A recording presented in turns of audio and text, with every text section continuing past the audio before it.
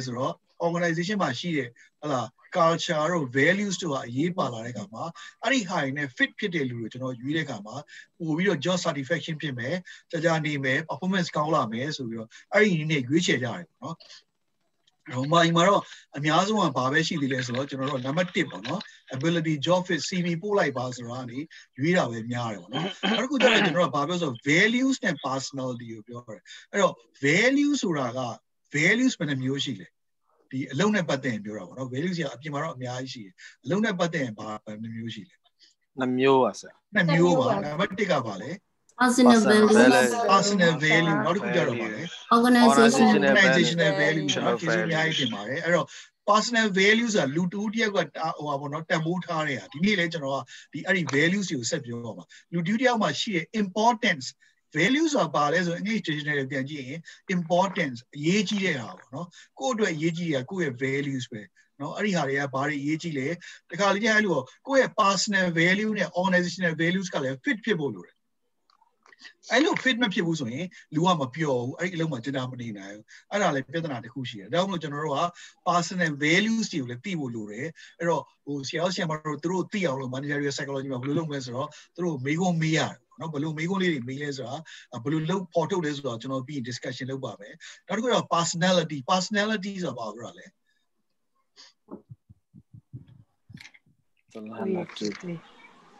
တူကောင်းမဲ့လို့ရှင်တော့ big five ပေါ့ဟုတ် ocean လို့မှတ်ထားပါ big five ပေါ့နော်ခုမှဟာအင်္ဂလိပ်စာပြီးမှာ English language မှာလူတွေရဲ့အဲ့ဒီ personality ကိုလို့ဟိုတရုတ်ပေါ် describe လုပ်ရင်စလုံးပေါင်း15000လောက်ရှိတယ်လို့ပြောတယ်ဒါပေမဲ့ तू အနှစ်ချုပ်လိုက်ရင်နဲ့5ခုထွက်လာတယ်အဲ့ဒါကို big five လို့ခေါ်တယ်ပေါ့နော်အဲ့မှာ personality ဆိုမလိုဘာသာပြန်တော့သူ့ရဲ့ကိုယ်ရည်ကိုယ်သွေးပေါ့ဟုတ်ဟိုနောက်တစ်ခုလွယ်လွယ်ကူပြောတော့ who you are ဘယ်လိုလူစားမျိုးလဲနော်ကိုကဘယ်လိုလူစားမျိုးလဲကိုယ့်ရဲ့တွေးပုံခေါ်ပုံပြုပုံခံစားပုံပြုမှုပုံကိုအားလုံးစုပေါင်းထားတော့ကျွန်တော်ဘာလဲခေါ်ဆို personality လို့ခေါ်တယ်နော်နောက်တစ်ခုကျတော့ကျွန်တော်တို့ဟလာဟိုသုံးနေရတခု ego defense mechanism ဆိုတာလူဆိုတာကိုယ်အတ္တကိုထိပါလာရင်ကိုယ့်ရဲ့ဟလာအဲမှာပြိပက္ခဖြစ်လာတဲ့အခါမှာရွေးချယ်မှုတွေပဲပြိပက္ခဖြစ်လာတဲ့အခါမှာကိုယ့်ကိုကာကွယ်မတိစိတ်ကနေကာကွယ်အဲ့ဒါကိုကျွန်တော်ဘာလဲခေါ်ဆို ego defense mechanism လို့ခေါ်တယ်အဲ့ဒီမှာဘာလဲဆိုတော့ तू ကဗမာလိုဆိုတော့အတ္တကာကွယ်မှုယန္တရားပေါ့ ego ဆိုတာအတ္တ defense ဆိုတာကာကွယ်တာ mechanism ဆိုတာယန္တရားပေါ့လားလူကအဲ့ဒီမှာမျိုးသုံးတယ်တကယ်သုံးတာတော့10ခုလောက်ရှိတယ်လို့ပြောတယ်ဒီမှာတော့ကျွန်တော်မနေ့ကဟလာ6ခု9ခုလောက်ကိုကျွန်တော်ပြောသွားတယ်ဒါတွေကလူကမသိစိတ်ကလောက်တာဒါပေမဲ့ဒါတွေခဏခဏလုပ်ရင်တော့အဲ့တွေကမကောင်းဘူးလို့ပြောတယ်ပေါ့နော်နောက်တစ်ခါ perception ဆိုတော့ဘာပြောလဲ perception မြင်ကိုယ့်ရဲ့အတွေးခေါ်နေတယ် perception ဆိုတာလည်းလုံးနဲ့ပြောတယ် perception opinion ပါဆရာ opinion ယူဆချက်ဟုတ်တယ်ပြီးဆိုတော့ opinion ပေါ့နော် I think ဆိုရအဲ့တော့အဲ့ opinion ယူဆချက်ကဘယ်ကနေထွက်လာ feeling အဲ့ opinion ယူဆချက်ကိုယ့်ရဲ့ opinion ယူဆချက်တော့ဟုတ်တယ်အဲ့ opinion ယူဆချက်ကဘယ်ကနေထွက်လာအတွေ့ feeling finding သူ stimuli လုပ်တဲ့ stimuli ဆိုတာလှုံ့ဆော်ရရရှိတယ်အဲ့ဒီဟာကနေထွက်လာဘာတွေကလှုံ့ဆော်လဲအဲ့ဒီ environment အဲ့ဒီ environment မှာကျွန်တော်တို့ဗမာလိုဆိုတော့ဗာဖြစ်လေ physically ဆိုရင်ဘာ၅ပါးရှိလို့ပြောလဲပြုံ၅ပါးမြင်တယ်ထိတယ်ကြားတယ်သိတယ်ရတာခံရတယ်ပေါ့နော်နားတယ်အဲ့ဒီ၅ပါးကနေထိတွေ့ပြီးတော့ဖြစ်လာတဲ့ကိုယ့်ရဲ့ opinion ခင်ဗျယူဆချက်က perception အဲ့တော့ perception ကတကယ်ဖြစ်တာလားတကယ်လားဟုတ် opinion များသောအားဖြင့်တော့ perception ကပါလေ not reality ဒါအစစ်မှန်ဖြစ်ချင်မှဖြစ်မှာဘယ်လိုအစစ်မှန်ဖြစ်ချင်မှဖြစ်တာကိုအတွေ့ထင်မြင်ချက်ပဲ thinking မဲ့ချက် I see နော် I taste ဆိုတဲ့ဟာမျိုးကိုပြောတာအဲ့တော့ဒါကြီးကuniversal truth ပေါ့နော်ဒီအကုန်လုံးမှန်တယ်လို့ပြောလို့မရအောင်တခါကြောက်ရှင်ကိုကထင်ရင်တင်တတ်တယ်မြင်ရင်မြင်တတ်တယ်အဲ့ဒါကိုယ့်ရဲ့ perception လို့ခေါ်တယ်အဲ့ဒီ perception ကရော opinion ကဘယ်ဘက်မှာမူတည်နေလဲ feeling နဲ့ thinking ပေါ်မှာပါကိုယ့်ရဲ့ပါလေစိတ်ခံစားပုံမှာမူတည်တယ်နော်ကိုယ်ကစိတ်ညစ်ရင်တစ်မျိုးမြင်တယ်စိတ်ကောင်းဝင်တစ်မျိုးမြင်တယ်တစ်မျိုးကြားတယ်တစ်မျိုးအရသာခံရတယ်ပေါ့နော်တခါကြရင်ကိုကဒီစားတဲ့အစားအစာပဲအမှန်အရသာရှိတဲ့ဆန်ဝင်လာတယ်စိတ်ကမတက်မတာမကြည်မလင်ဖြစ်နေဘာမှအရသာမရှိစားလို့မရအောင်ဒီ taste ကို तू ကခံစားရလေငါလည်းဘာမှအရသာမရှိဘူးစားလို့မရလို့ तू ကပြောတယ်ဒါပေမဲ့ဆိုင်ရတကယ်အဲ့လိုချက်လိုက်လားဆိုတော့မဟုတ်ဘူး तू ကအရင်အတိုင်းပဲချက်တာပဲဒါပေမဲ့ကိုယ့်ရဲ့ဖြစ်နေတဲ့စိတ်ခံစားမှုကိုခံစားမှုကြောင့်မလို့ဖြစ်လာတဲ့ taste ဒါကြောင့်မလို့ကျွန်တော်တို့ perception is not reality လို့ပြောတာနော် တော့ကျေးဇူးအများကြီးတင်တယ်မနေ့ကဒီလောက်သိရဆိုလို့ရှိရင်ကျွန်တော်စိတ်ပူတာပေါ့နော်ကျွန်တော်လည်း slide တွေအများကြီးဖြစ်တဲ့ကြောင့်မို့ကျွန်တော်ပဲအရန်ကိုမြန်သွားလားလို့ကျွန်တော်စိတ်ပူပြီးတော့ဒီနေ့တော့မှတော်တော်ဟိုပြန်ကြည့်ပြီးတော့ဟို slide တွေကို short အောင်လားပါညာစဉ်းစားနေအောင်နော်ဒါပေမဲ့အခုအဆင်ပြေလို့ထင်ပါတယ်နော်အဲ့တော့ကျွန်တော်တခုပဲခုနပြောလို့မြစ်တရခံနေတာဟို discussion တွေကျွန်တော်အများကြီးမလုပ်နိုင်ဘူးဘာလို့ဆို lecture ကျွန်တော်အများသွားခြင်းတယ်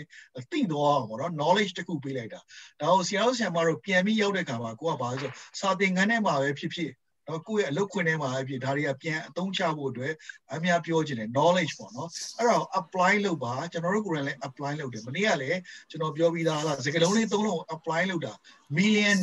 business နော်$1 million နဲ့ချီတဲ့ business ကြီးဖြစ်တယ်သူတို့အသုံးချရလို့ဒီ concept အဲ့ဒီ concept ကိုမှတ်မိသေးလားစကားလုံးသုံးလုံးပါလဲUPC လားဟုတ်စကားလုံးသုံးလုံးလေးနော် feeling action thinking feeling action နော်အဲ့ဒီလုံးသုံးလုံးကိုကျွန်တော်စာအုပ်ပြတယ်ဟလား targeted စာအဲ့ဒါကိုသုံးပြီးတော့လူတွေကလောက်သွားတယ်ကျွန်တော်တို့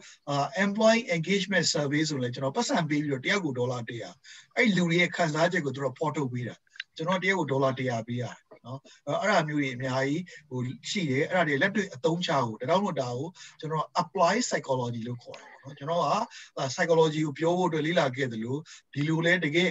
အတွေ့အကြုံနဲ့လုပ်ခဲ့ရကြအောင်ကျွန်တော်ဆရာမတော်ကိုဒါဘယ်လိုခေါ်မလဲဆိုလက်ပြတန်းနဲ့ပေါ့နော်ကျွန်တော်ပြန်ပြောရတယ်အကြောင်းမို့ဒီ course ကိုလည်းကျွန်တော်သင်ရခြင်းဖြစ်တယ်ပေါ့အဲ့တော့ဒီနေ့ကတော့ကျွန်တော်ဘာပြောမလဲဆိုလူတွေရဲ့အကြောင်းပေါ့နှစ်ခု attitude နဲ့ behavior ဆိုတာကိုပြောမယ်ဒါပေမဲ့အပြင်မှာရှိနေတဲ့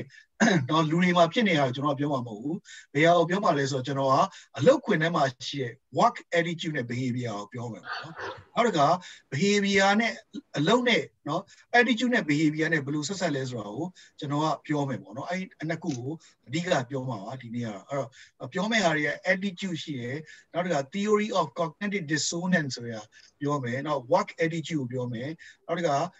type of work attitudes ကိုပြောမယ် attitude survey အကြောင်းပြောမယ်နောက်ပြီးလို့ရှိရင်ကျွန်တော်က job selection ဆိုတာပြောမယ်ပေါ့နော်အဲ့ဒါတွေကျွန်တော်ပြောမယ်အဲ့တော့နံပါတ်1ကပါဆို attitude ဆိုတာဘာလို့ဆိုဘယ်လိုပါတာပြန်လဲ attitude ဆိုတာကိုချင်ပါဟိုတစ်ဖက်လူပေါ်မှာထားတဲ့စိတ်နေထားသဘောထားပေါ့နော်သဘောထားလို့ပြောနော်သဘောထားလို့ပြောအဲ့တော့သဘောထားလို့အမှားလို့ပြင်လိုက်တဲ့အခါမှာဟိုနားလည်ဖို့လည်းခက်တာပေါ့နော်သဘောထားဆိုဘာကိုပြောတာလဲပေါ့ကျွန်တော်တို့ဘယ်လိုခေါ်မလဲစကားလုံးတစ်လုံးရဲ့ meaning ကိုသွားတယ်လို့ concept ကိုလည်းသွားတယ်ဘာလို့ကျွန်တော် concept ကိုသွားဆို concept ကိုသိမှဆရာတို့ဆရာမတို့ရဲ့ cause ကိုသိမယ်နော် cause ဆိုတာအကြောင်းရင်းကိုသိမယ်အဲ့တော့ဗမာမှာဆေးကုဝင်ရှိတယ်ပေါ့နော်ယောဂတစ်ခုပျောက်ချင်ဘာလို့ရလဲဆိုတော့အကြောင်းကိုတတ်ရတယ်ဆိုတော့ဗာလဲဆိုတော့တကယ်ဖြစ်တဲ့ root cause ပေါ့နော်ယောဂဖြစ်ရခြင်းဆေးနဲ့အနာနဲ့ကြိုက်အောင်ပေးနိုင်ရင်အဲ့ဒီဟာဗာလဲဆိုတော့ယောဂကိုပျောက်အောင်ကုလို့ရတယ်ထပ်မဖြစ်တော့အခုအဲ့လိုပဲကျွန်တော်တို့ကလူမှုရေးနဲ့ပတ်သက်တဲ့ပြဿနာတွေစိတ်ပိုင်းဆိုင်ရာပြဿနာတွေရှိတဲ့အခါကျွန်တော် root cause ကိုရောက်အောင်သွားနောက်လို့ကျွန်တော်က counseling တက်ဆိုတော့ကျွန်တော်အခုပဲမနေ့ကပဲအကုန်လုံးပြီးတော့ certificate ရတယ် counseling လုပ်တဲ့အခါမှာဘယ်လိုသွားဆို root cause ကိုသွားတာသူဖြစ်ခဲ့တဲ့ဟိုးငငယ်လေးတွေကတခါလေကိုတော်မသိဘူးကိုယ့်ရဲ့မသိစိတ်တွေမှာဖြစ်နေဟိုးငငယ်လေးတွေကအဲ့ဒီငငယ်လေးတွေက memory တွေအထိကျွန်တော်တို့ကသွားပြီးတော့အဲ့ဒါကိုဆွဲထုတ်နိုင်လိုက်လို့ရှိရင်သူကသူ့ကိုယ်သူဘာဖြစ်နေဆိုတော့သိသွားပြီးတော့ဒါတက်တာသွားတယ်ပေါ့နော်ယောဂပျောက်သွားတဲ့ဟာဖြစ်သွားတယ်အဲ့ကြောင့်မို့ကျွန်တော် root cause ကိုပြောပြဒါဘာလဲဆိုတော့ကျွန်တော်တို့ကအဆုံးစားပြီးလိုက်ပြီးပြောပြအဲ့လိုလိုက်ပြီးပြောလို့လည်းကျွန်တော်ကိုယ်တိုင်လည်းအများကြီးအားထုတ်ရတယ်ပေါ့နော်ဒါကိုကျွန်တော်မျှဝေပေးချင်တာဒါကြောင့်မို့ကျွန်တော်က meaning ကိုပြောလို့ concept ကိုလည်းကျွန်တော်ပြောမယ်အဲ့တော့ attitude ဆိုတာဒီမှာအဓိပ္ပာယ်ပေးတာပါဆို evaluated statements statement ဆိုတာသိပါတယ်ဟို statement ပေါ့နော်ဒီမှာပြောနေပေါ်ပြချက်ပေါ့ evaluated ဆိုတာပါတော့လေ evaluated အကဲဖြတ်တာပါဆရာအကဲဖြတ်တာเนาะအကဲဖြတ်တဲ့ statement เนาะ judge လိုက်တာဒါမှမဟုတ်လို့ရှိရင်ねဟာ judge ဆိုတာပါလဲဆုံးဖြတ်ချက်ချရတာဘာနဲ့ပတ်သက်ပြီးတော့လဲဆိုတော့၃ခုရှိတယ်ဘာတွေလဲ objects အရာဝတ္ထုနဲ့ပဲဖြစ်ဖြစ် people လူနဲ့ပဲဖြစ်ဖြစ် events အဖြစ်အပျက်နဲ့ပဲဖြစ်ဖြစ်လူတွေကကိုယ်ကိုဘာလဲဆိုတော့အကဲဖြတ်လိုက်တဲ့ဟာကိုဘာလို့ခေါ်လဲဆိုတော့ attitude လို့ခေါ်တယ်ဗမာလူအဲ့ဒါကိုစကားဟိုဒါလာပြန်တဲ့လူကတော့ဘယ်လိုပြောဆိုတော့သဘောထားပေါ့အရာဝတ္ထုတစ်ခုမှထားတဲ့သဘောထားလူတယောက်မှထားတဲ့သဘောထားနောက်တစ်ခါအဖြစ်အပျက်တစ်ခုမှထားတဲ့သဘောထားကိုကျွန်တော်ဘာလို့ခေါ်ဆိုတော့ attitude လို့ခေါ်တယ်နော် attitude ဆိုတာအဲ့လိုသဘောထားဒါပေမဲ့သူကအကဲဖြတ်လိုက်တာတခုခုအဲ့တော့အကဲဖြတ်တဲ့ဆိုတာရောဘာနဲ့ပတ်သက်လဲစိတ်တခုခုအကဲဘာနဲ့ပတ်သက်လဲ feeling နဲ့ပတ်သက်ပါ စိတ်နဲ့ပတ်သက် perception အဲ့ဒီဟာမျိုးတော့ perception နဲ့ပတ်သက်တယ်အဲ့တော့ဆရာဆရာမတို့တခုခုအကဲပြတ်တဲ့ကအခြေခံအားဖြင့်ပေါ့အလုပ်ထဲအကြောင်းမပြောခင်အကဲပြတ်တဲ့ကတခုခုဘယ်လိုအကဲပြတ်ကြလဲတခုခုကျွန်တော်အကဲပြတ်လိုက်တဲ့ကမှာ2မျိုးရှိတယ်မှာ2မျိုးထွက်လာပါရရှိတယ်ဟုတ်ပရမဏုအပြင်မှာဒီလားကောင်းတယ်ဆိုတာကြောင့်ကောင်းတဲ့အဆိုအကောင်းမြင်တဲ့အဆိုးမြင်ပါကောင်းမြင်တာနဲ့ပါပဲလေအဆိုးမြင်တာအဲ့တော့ attitude မှာလည်းကျွန်တော်2ခုရှိတယ် positive attitude နဲ့နောက်တစ်ခုပါလေ negative attitude အဲ့တော့ကောင်းမြင်ခြင်းအဆိုးမြင်ခြင်းကဘယ်ကနေပေါ်လာလဲစိတ် perception နဲ့ပဲဆိုင်စိတ်နဲ့ perception လို့ပဲဘယ်ကပေါ်လာလဲကိုယ့်ရဲ့ပဲတွေကလေ thinking or feeling စိတ်တွေက thinking feeling မှာပေါ်လာတယ်လူတယောက်ကိုအကောင်းမြင်နေဆိုတော့ဘယ်ကမှအကောင်းမြင်လဲကွာ positive thinking စိတ်ကကောင်းနေ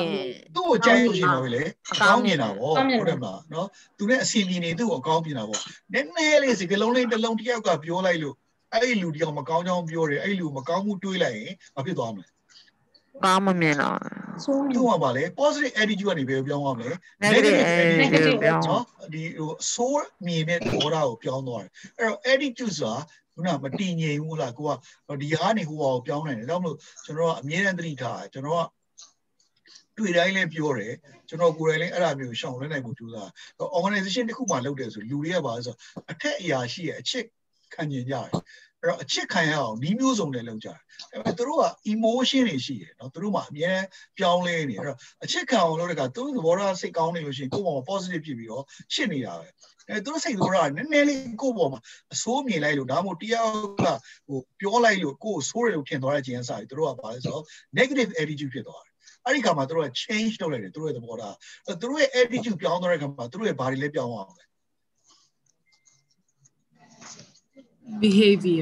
behavior လည်းပြောင်းသွားမယ်အရင်တော့ချစ်နေတော့ပြဿနာမရှိဘူးမချစ်တော့ဘူးဆိုရင်ဘာဖြစ်လဲမဆိုလှည့်မကြည့်တော့ဒါ behavior ပေါ့ကြောင့်လို့ attitude ဒီကောင်းတာနဲ့ဆိုးတာရှိရင်မတည်ငြိမ်ဘူး तू ကဘာလဲဆိုတော့ evaluate လုပ်တာ evaluation လုပ်တာလူပြောမှာအဲ့တော့ evaluation လုပ်တဲ့အခါမှာသူ့ရဲ့စိတ်ခံစားမှုနဲ့အများကြီးပတ်သက်တယ်ပေါ့နော်ဒါကိုကျွန်တော်တို့ကသိထားဖို့လိုတယ် attitude ဆိုတာအဲ့ attitude ဆိုတာဟလာအရာဝတ္ထုတစ်ခုလည်းဖြစ်နေတယ်ခုနအစားအသောက်တစ်ခုပေါ့ကောင်းခြင်းဆိုးခြင်းဒါမှမဟုတ်လူတယောက်ကိုယ့်ရဲ့ manager ကိုယ့်ရဲ့ employee ကိုယ့်ရဲ့လုပ်ဖို့ကိုင်မဲ့အဲ့ဒါတွေကိုကျွန်တော်တို့ကကောင်းခြင်းဆိုးခြင်းမြင်တာလည်းဖြစ်နိုင်တယ်နောက်တစ်ခါ event အဖြစ်အပျက်ပေါ့နော်အဲ့ဒါတွေကိုလည်းဖြစ်နိုင်တယ်နောက်တစ်ခါကိုယ့်ရဲ့ organization ကိုယ့်ရဲ့အလုပ်အဲ့ဒါတွေကိုလည်းကျွန်တော်တို့ကနော်ကောင်းခြင်းဆိုးခြင်းအကဲဖြတ်တာလည်းဖြစ်နိုင်တယ်အဲ့ဒီကောင်းခြင်းဆိုးခြင်းအကဲဖြတ်တာဘယ်မှာမူတည်လဲဆိုတော့နောက်ပြောတဲ့ကိုယ့်ရဲ့ thinking နဲ့ feeling ပေါ်မှာသွားပြီးတော့မူတည်ရဲပေါ့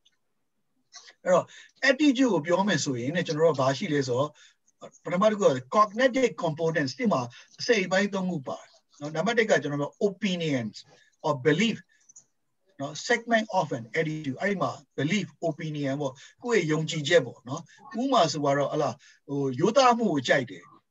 နော်အဲ့ဒီခါမှာသူကနော်ဟိုရိုးသားမှုကိုကြိုက်တယ်ဆိုတော့ကိုယ့်ရဲ့ belief ပေါ့အဲ့ခါမှာ affective ဆိုတာ feeling တွေဘာတွေပါလာတယ်အဲ့ဒါဆိုရင်ရိုးသားတဲ့လူကိုသူကကြိုက်တယ်နော် behavior component ကြတော့အပြုအမူမရိုးသားဘူးဆိုတဲ့လူကိုသူကဘာလို့ရှောင်ဖယ်မယ်ရိုးသားတဲ့တင်တဲ့လူကိုသူကပေါင်းမယ်ပေါ့နော်ဒါကြောင့်မလို့ကျွန်တော်က attitude ဆိုလို့ရှိရင်ခုနကပြောဆုံးဖြတ်တဲ့ကမှာသူကနံပါတ်1ကပါဆိုသူ့ရဲ့ opinion တွေပါလာပြီဒါကသူထင်မြင်နေတာထင်တာပေါ့နော် opinion ဆိုတာသူ့ရဲ့စိတ်ခံစားမှုနဲ့ပတ်သက်တယ်နောက်တစ်ခုကျတော့ feeling တွေပါလာတယ်သူမကြိုက်ဘူးဆိုရင်မကြိုက်တယ်လို့ကြိုက်ရင်ကြိုက်တယ်လို့သူကလုပ်မယ်ခံစားမယ်အဲ့ဒီခံစားမှုတိုင်းသူက behave ပေါ့နော်ပြုမှုမယ်ဒါကြောင့်မို့ကျွန်တော်တို့က attitude လို့ပြောလိုက်ခါမှာသူ့ရဲ့သဘောထားဆိုဒီတိုင်းသဘောထားတာမဟုတ်ဘူးသူ့မှာ feelings တွေ thinking တွေပါတယ်အဲ့သဘောထား attitude ဆိုတဲ့ဟာသူကဘာလဲဆိုတော့တခြားလူကိုသူကနေဘာလို့ဆိုတော့ evaluate ဆိုတဲ့ဘာလဲအကဲဖြတ်လိုက်တာပေါ့နော်အကြောင်းလို့အဲ့ဒီ attitude ကောင်းတယ်မကောင်းဘူးဆိုတာကအဲ့ဒီပုံမှာလူတွေအဲ့ဒီမှာအများကြီးမှုတည်တယ်အဲ့တော့ကျွန်တော်တက်ချမ်းနေပါရေးရဆရာတယောက်ကျွန်တော်မေးနေဟိုနပိုလီယန်ဟေးလာပါလားသူရေးတယ်လူတယောက်ကဘွားမှာအောင်မြင်ခြင်း PMA လို့တယ်နော် PMA ဆိုတာကြားဘူးလား PMA ဆိုတာ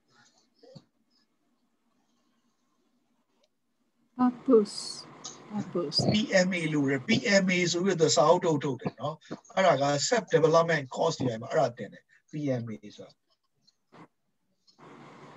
PMA ဆိုတော့ positive mental attitude နော်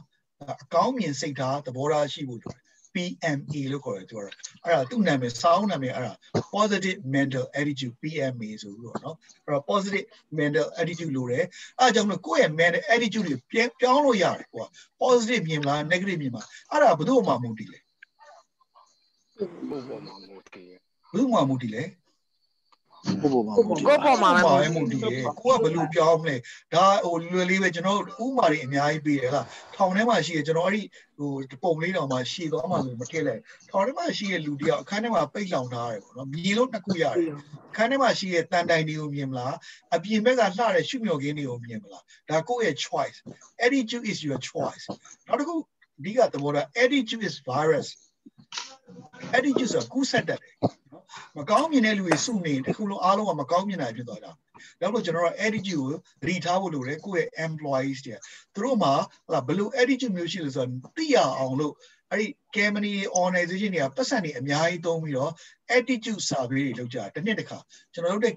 organization ဆိုရင်တစ်နှစ်ကိုတစ်ခါမှန်လုပ်တယ်ပတ်စံဒေါ်လာတန်းနဲ့ချီပြီးသုံးတယ် attitude survey လုပ်တာသူတို့ကတော့ EES လို့ခေါ်တယ် employee engagement survey လို့ခေါ်တယ်လူတိုင်းဖြေရတယ်ဒါကလည်းအပြည့်အစုံနော်နိုင်ငံမှာရှိတဲ့ company ရဲ့ဟိုနိုင်ငံမှာရှိတဲ့ company ဘယ်လောက် percentage ဖြည့်တယ်ဆိုတာကိုသူတို့ကဂုဏ်ယူပြီးပြောတယ်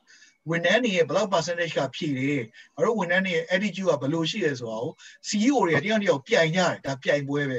ဘယ်နည်းရောက်ဝင်ဖြည့်ကြလဲစိတ်ကြတာနဲ့အဲ့လူတွေ attitude က positive ဖြစ်နေလား negative ဖြစ်နေလားဆိုတော့သူတို့ကပြိုင်ပြီးတော့ဟိုတော့မှလောက်ကြတယ်ပေါ့နော်ဒါအပြိုင်ဆိုင်လောက်ကြတယ် attitude နဲ့ပတ်သက်ပြီးတော့ဒီထိနားလဲလားမသိဘူးနော်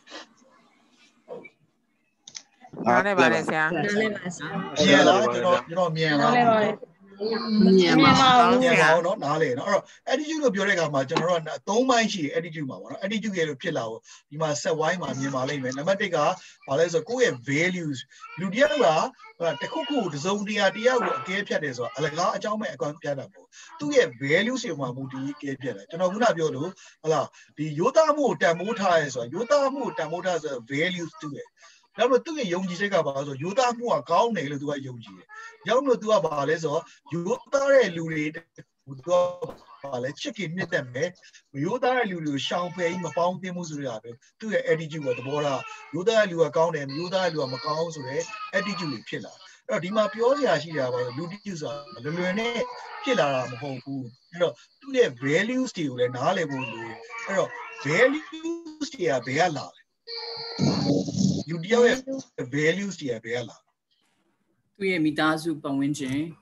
နောက်သူတို့ရဲ့ယဉ်ကျေးမှုတွေကလာပါတယ်ဆရာသူတို့ရဲ့ belief တွေကလာတယ်ပေါ့ဟုတ်ယဉ်ကျေးမှုလာမယ်ပတ်ဝန်းကျင်လာမယ်ဟုတ်ကဲ့ society ပေါ့နော်နောက်ပြီးတော့ဘယ်ကလာမယ်မီဒီယာဘာတစ်ခုစီကလာမှတင်တယ်ဆရာမီဒီယာဆရာ print media လာမယ်နောက်ဟုတ်ကဲ့ပါနောက်တစ်ခုကဘာလဲဆိုတော့ကျွန်တော်အရေးကြီးတာပြောတာ education နော် education ဆိုတာနှစ်မျိုးရှိတယ်ပေါ့နံပါတ်1ကတော့ဘာလဲဆိုတော့ကျွန်တော်ဗမာမှာရှိလေဟလားလက်ဦးဆရာမိခိုက်ဆိုတာပုပ္ပါစရိယာမိနင်ပါဆိုအမိအဖလက်ဦးဆရာသူတို့ကကိုယ့်ရဲ့သားသမီးတွေကိုပေးလိုက်တဲ့ values တွေပေးလိုက်တယ်သူတို့ဆရာ values တွေကကျွန်တော်တို့ကအများကြီးလက်ခံတယ်သူတို့နဲ့နေစာတူကတွေ့နေရအောင်နော်နောက်တစ်ခါကျတော့ဘာလဲဆိုတော့ပတ်ဝန်းကျင်ပေါ့နောက်တစ်ခုကျတော့ education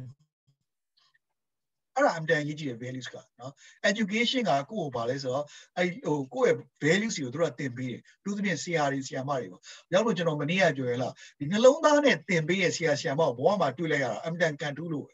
နော်တစ်လုံးကဂုံယူဝင်ကြွားပြီးတော့အဲ့ဒီဟိုရုံကြီးနဲ့ပေါ့နော်ကိုယ့်ဘဝကိုဖြတ်တန်းလို့ရတယ်အဲ့လိုနှလုံးသားနဲ့သင်ပေးရဲ့ဆရာဆရာမ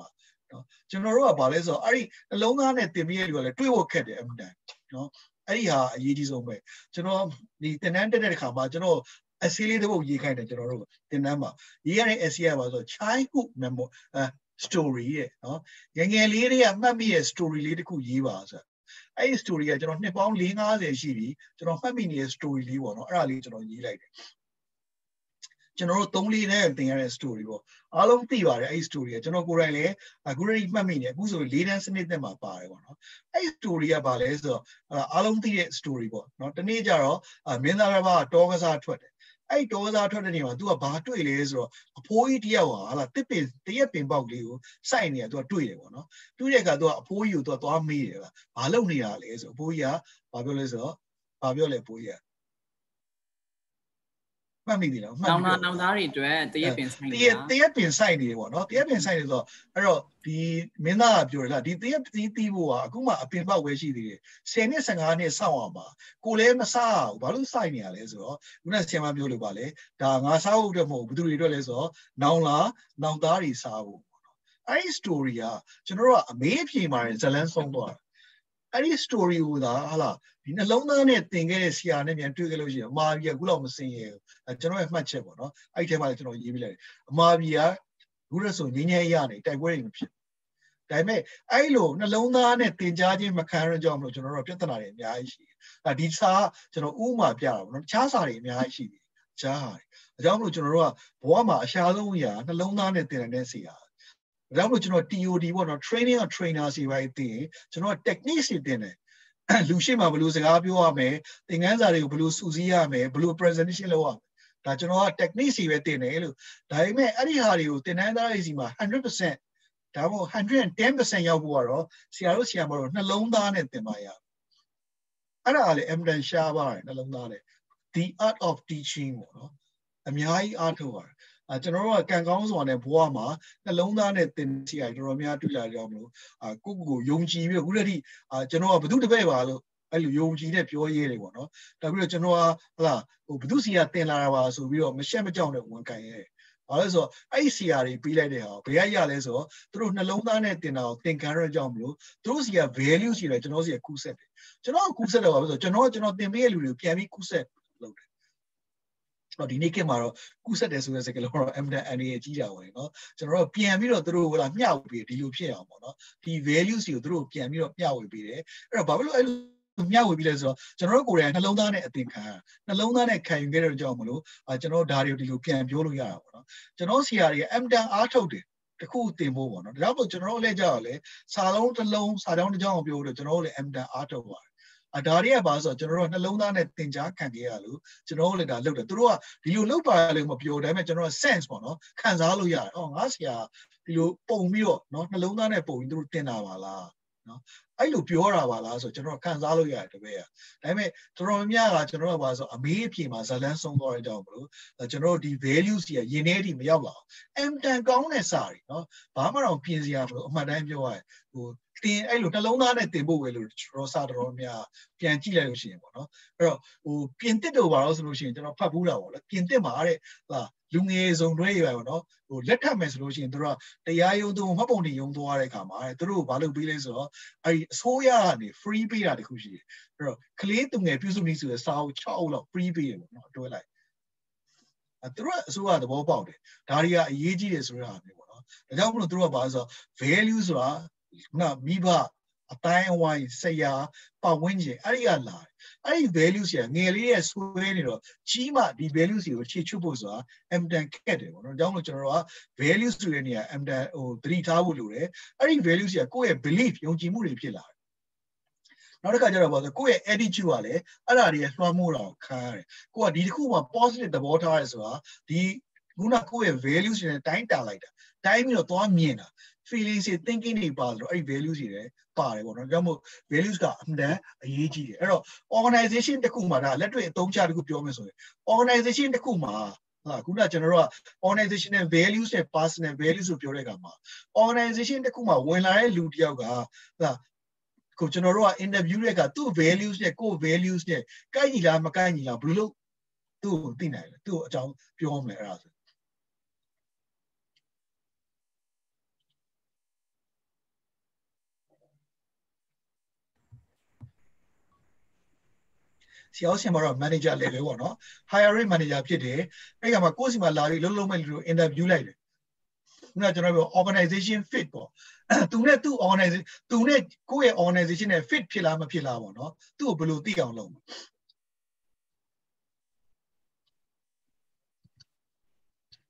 interview မှာမေးမယ်ခင်ဗျာ interview မှာမေးမယ်ဆရာ interview မှာမေးမယ်ပြီးတော့ interview မှာမေးမယ်ဟုတ်ကဲ့ပြီးတော့ဘာလို့လဲ organization မှာချမှတ်ထားတဲ့ value တွေကိုသူ့ပြောပြရမယ်သူ့ကိုပြောပြရမယ်ဟုတ်ကဲ့ဟုတ်ကဲ့အမှန်ကျေးဇူးတင်ပါတယ်ဆရာမနော်ဟုတ်ကဲ့နောက်ပြောစရာရှိသေးလား နောက်တစ်ခုတည်ထားဖို့ကလေ value ဆိုတာတချို့ကရေးထားတာတချို့ကရေးမထားတဲ့ value စီအများကြီးရှိတယ် culture လည်းအဲ့လိုပဲကျွန်တော်တို့မှာလားစာနဲ့ကတ်ထားမှ value ဆိုတာရှိတာမဟုတ်ရှိပြီးသားဒါပေမဲ့ဘယ်သူမှသတိမပြုမိကြဘူးဘယ်သူမှသတိမထားမိကြဘူးဒီ ငါတို့ organization ကအမြတ်ရဖို့သဘောထားလေးထားရဆိုရင်ဒါသူ့ values ကအမြင့်ရရှိလူတွေကိုတန်ဖိုးထားဆိုရင်သူ့ရဲ့ values က people ဒါတွေကရှိပြီးသားကျွန်တော်တို့ရေးမထားလို့เนาะမသိတာချို့ကြောင့်လေဒါပေါ်ပေါ်တင်တင်ရေးထားတယ်ဒီ organization ရဲ့ values က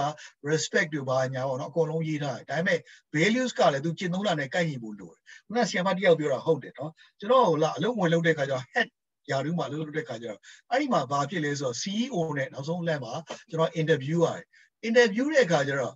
ကျွန်တော်ဒီမိကုန်းတစ်ခုမှမမေးဘူးသူထိုင်ပြောနေတာသူကနော်သူ့ရဲ့ကင်မနီကြောင့်သူကထိုင်ပြောတနားရီလောက်ကြာအေးစေးစကားပြောနေပြီးတော့မှသူကကျွန်တော်နောက်ဆုံးကျတော့ဘာပြောလဲဆို interview ဆိုတာမေးရမှာတဲ့ကျွန်တော်ကမမေးဘဲနဲ့ပြောနေဆိုတာတဲ့ဒီ organization အကြောင်းသိအောင်လို့တဲ့သိမှကိုကဆုံးဖြတ်လို့ရမှာငါနဲ့တစ်တော်လားမတစ်တော်ဘူးလားဆက်လုပ်လားမလုပ်ဘူးလားလာမလားဆုံးဖြတ်တာတဲ့ရောက်လို့ကျွန်တော် interview လို့ပြောကျွန်တော်မမေးဘူးတဲ့ကျွန်တော်ပဲပြောတာတဲ့ဒါမှမေးစရာမရှိဆိုပြန်လို့ရပြီဆိုအဲ့လိုပြန်လို့တာအဲ့တော့ဒါကတနည်းပေါ့နော် value ဆိုတာသူတို့ organization မှာလည်းရေးမထားပါဘူး value တွေဒါပေမဲ့ तू ကပြောပြတယ် CEO ဆိုတော့ तू သိတယ်ဒီ organization ကဘယ်လို value တွေနဲ့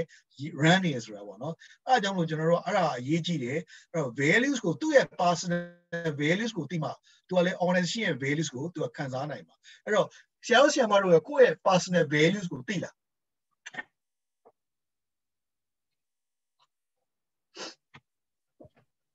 သိတယ်ဆရာ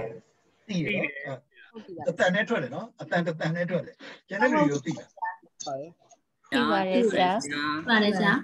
သိပါတယ်ဆရာ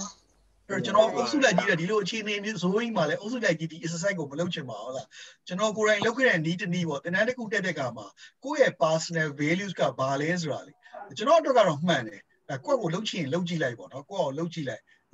ဘယ်လိုထွက်လာမလဲတော့မပြောတတ်ဘူးသူကဘာလို့လဲဆိုတော့အဲ့ဒီ values ကိုသိအောင်ဘယ်လိုသင်လဲဆိုတော့ personal values ကိုတဲ့ဟလာမျက်စိမှိတ်ထားပါဆိုမျက်စိမှိတ်ခိုင်းတယ်ပြီးတဲ့ကကိုတဲ့တေသွားပြီလို့သဘောထားလိုက်ပေါ့နော်တေသွားပြီဟလာကိုအဲ့ဒီအလောင်းစင်ပေါ်မှာကိုကတင်ထားတယ်ပေါ့နော်အဲ့ဒီတင်ထားတဲ့ကမှာကိုယ့်ဘက်ကိုလာပြီးတော့ကိုဘေးကိုတယောက်ပြီးတယောက်လာကြည့်ရတယ်နော်ကြည့်ပြီးတဲ့ကမှာတဲ့လူတွေကပြောကြတယ်ကိုအချောင်းအောင်ပြောကြတယ်ဒါထုံးစံတိုင်းပေါ့နော်အာတုဘရှုသူလာကြည့်တယ်လာတစ်ချက်လေးတော့လာကြည့်သွားကိုသူကဘယ်လိုပဲဆိုတာပြောကြရအောင်နော်အဲ့ဒီလူတွေပြောတဲ့အကြောင်းကိုကြားနေတဲ့ဟာကိုယ့်ရဲ့ values ပဲဟုတ်လားမဟုတ်လားဆိုကိုကတော့စမ်းကြည့်ပေါ့နော်ကျွန်တော်တော့မှန်တယ်ကျွန်တော်အဲ့လိုသူတို့သူလောက်ခိုင်းပြီးစမ်းကြည့်ရကကိုယ့်ရဲ့ values ကလူတွေပြောနေတာဆိုအဲ့ဒီကြားတဲ့ဟာကိုယ့်ရဲ့ values ကျွန်တော်တော့ရလိုက်တယ်ပေါ့နော်အဲ့ကိုမသေးကြဘူးဆိုရင်စမ်းကြည့်ခြင်းနဲ့ဆိုရင်စမ်းကြည့်လို့ရပါပေါ့နော်ဒါကတော့သူ့ရဲ့ personal values ကိုစမ်းကြည့်တယ်အဲ့ဒီဟာ value ပဲဆိုကျွန်တော်တော့အဲ့ဒါလေးမှန်တယ်လို့ကျွန်တော်ကတွေ့လိုက်ရတယ်ပေါ့နော်ဒါပါပဲနောက်တစ်ခုကျတော့ဗာလဲဆိုတော့ကျွန်တော်ကလူတွေမှာပေါ့နော်ဒါကတော့ fry ရဲ့ competency iceberg ဆိုရှိ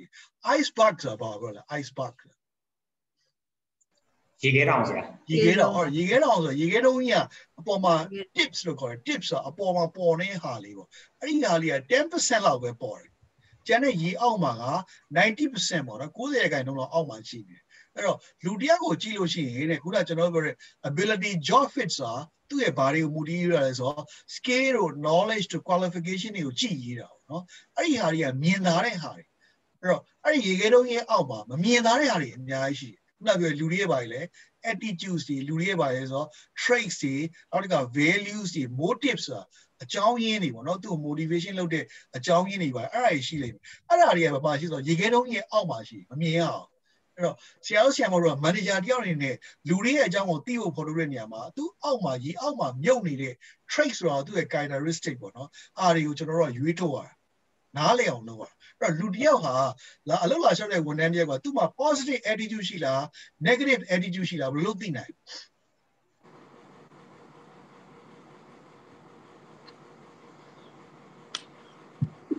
သူ့ရဲ့အပြုအမူကနေတစင်နဲ့သိနိုင်ပါတယ်ဆရာ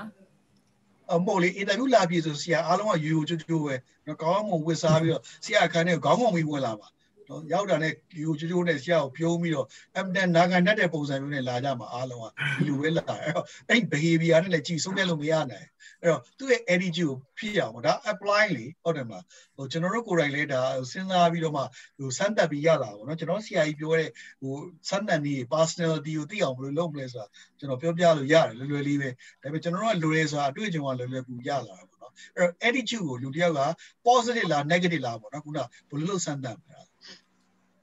ဒီကွင်းကြီးမေးကြည့်ရပါမယ်ခင်ဗျာမေးခွန်းဟုတ်ကဲ့ဘယ်လိုမေးခွန်းမေးမလဲဆရာဟုတ်ကဲ့ကျွန်တော်ကျောင်းသားဘွားတော့ psychology မေးခွန်းလေးတစ်ခုတကယ်ချင်းတွေကကျွန်တော်မေးဘူးတယ်အဲ့ဒါမျိုးပေါ့နော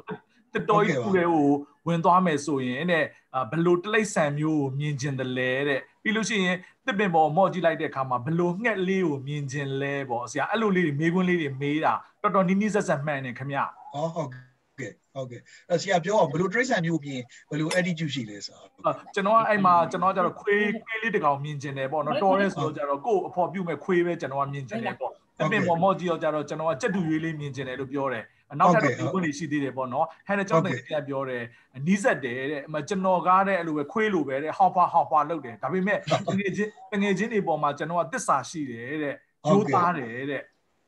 အဲ့လိုပြောတယ်ပြီးရင်ကျွန်တော်အဲ့လိုတစ်ပင်ပေါ်ကကြက်တူရွေးလေးကိုကျွန်တော်မြင်ကျင်တယ်လို့ပြောတော့ကြောက်လေသူတို့ကကျွန်တော်ပြောတယ်အဲ့ဒါမှန်တယ်တဲ့မင်းရတဲ့ဟိုမိန်းကလေးတွေကိုချောတာကိုကြိုက်တာမဟုတ်ဘူးတဲ့တွတ်တာတီတာပြောတတ်တဲ့ကောင်မလေးမျိုးကိုမင်းကသဘောကျတယ်ဆိုပြီးသူတို့အဲ့လိုလေးဖြေတယ်ဗျဆရာကကျွန်တော်ဆရာရဲ့ personality မဟုတ်လားဆရာရဲ့ကိုယ်ရည်ကိုယ်သွေးလေဟုတ်တယ်မလားဆရာကဒီလိုပြုမှုတတ်တယ်ဒီလိုစဉ်းစားရဆိုတာဒါက personality မှန်တယ်ဟုတ်တယ်ဆရာပြောတဲ့နေ့က personality မှာကျွန်တော်တခါလေးမေးတယ်ဘယ် trait ဆန်ကိုကြိုက်လဲပေါ့နော်ချင်းသေးလူဟာမျိုးကိုကြိုက်တဲ့လူရှိတယ်ပေါ့နော်ခုနကဘယ်လိုခွေးကိုကြိုက်တာရှိတယ်ဟလာကြားကိုကြိုက်တာရှိတယ်ဒါသူ့ရဲ့ personality ပေါ့နော်အဲ့တော့ဒီမှာတော့ attitude ကြောင့်ကျွန်တော်သုံးတဲ့နေ့ကတော့ပါလဲဆိုတော့အရင်အလုပ်ကထွက်လာတယ်ဆိုလို့ရှိရင်အရင်အလုပ်ကအလုပ်ရှင်အကြောင်းပြောခိုင်းလိုက်အလုပ်ရှင်အကြောင်းပြောတဲ့အခါမှာ तू က positive attitude ရှိလို့ရှိရင်အလုပ်ရှင်မှာလည်းကောင်းတာပဲပြောတယ်လေဟုတ်တယ်မလား negative attitude ရှိရလို့အလုပ်ရှင်ရဲ့အဆိုးကိုပြောတော့တာဟုတ်လားအလုပ်ရှင်ကဘလို့ဆိုးကြောင်းဘလို့ရက်ဆက်ကြောင်းဘလို့နှိမ်ကြောင်းအဲ့ဒီခါကျကျွန်တော်ဗာဒီလူကဘာလို့လဲ negative attitude ဆိုတာအနေငယ်တော့မှန်းဆလို့ရတယ်အဲ့တော့ကျွန်တော်နေခင်းရမယ်စာအုပ်တုပ်ဖတ်တယ် psychology နဲ့ပတ်သက်တဲ့စာအုပ်မှာသူတို့ကအယောင်စီးရေးတွေကိုပေါ့နော်ဟိုခတ်တဲ့အခါမှာတဲ့ positive attitude ရှိရလို့ခတ်လို့ရှိရင်ပေါ့ပို့ပြီးတော့သူတို့ရောင်းရတယ်သူတို့ကဘာဆိုအကောင်းမြင်တဲ့စိတ်ရှိတဲ့အကြောင်းမလို့သူတို့ကသင်္ကန်းဟိုအားလုံးအကောင်းမြင်တယ်တင်ယူလို့ရတယ်လို့ထင်တယ်ဟာ customer တယောက်ကဆိုးဝါးနဲ့ဆက်ဆံတဲ့ခါတော့မှသူတို့ကဘာဆိုအော်တခုဖြစ်နေလို့သူဒီလိုပြောတာပါဆိုရင်ဖြည့်သွေးပြီးတော့ customer service ကိုကောင်းကောင်းပေးနိုင်တယ်နော်အဲ့လိုပြောကြတယ်အဲ့တော့ positive attitude negative attitude ကခုနလိုပေါ့နော်မိကုန်းတစ်ခုကဟလာမင်းတငယ်ချင်းတွေအကြောင်းပြောပါအောင်လို့နောက်တစ်ခါကျတော့မင်းတွေ့ရတဲ့ customer တွေအကြောင်းပြောပါအောင်ဆိုသူပြောတဲ့ဟာသူ့ရဲ့ attitude ကိုပေါ်ပြတာနော်အဲ့ဒါမျိုးနဲ့လေကျွန်တော်တို့မေးလို့ရတယ်ဆရာမေးခွန်းတွေကတော့ဟုတ်တယ် personality ဆိုရင်တော်တော်လေးနီးစပ်တဲ့မေးခွန်းတွေပေါ့ traits ပေါ့နော် traits ဆိုတာခုန personality traits ပေါ့နောက်တစ်ခါ attitude ကနော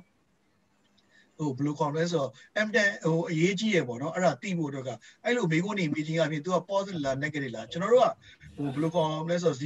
ီဝန်ထမ်းတွေကိုခန့်တဲ့အခါမှာ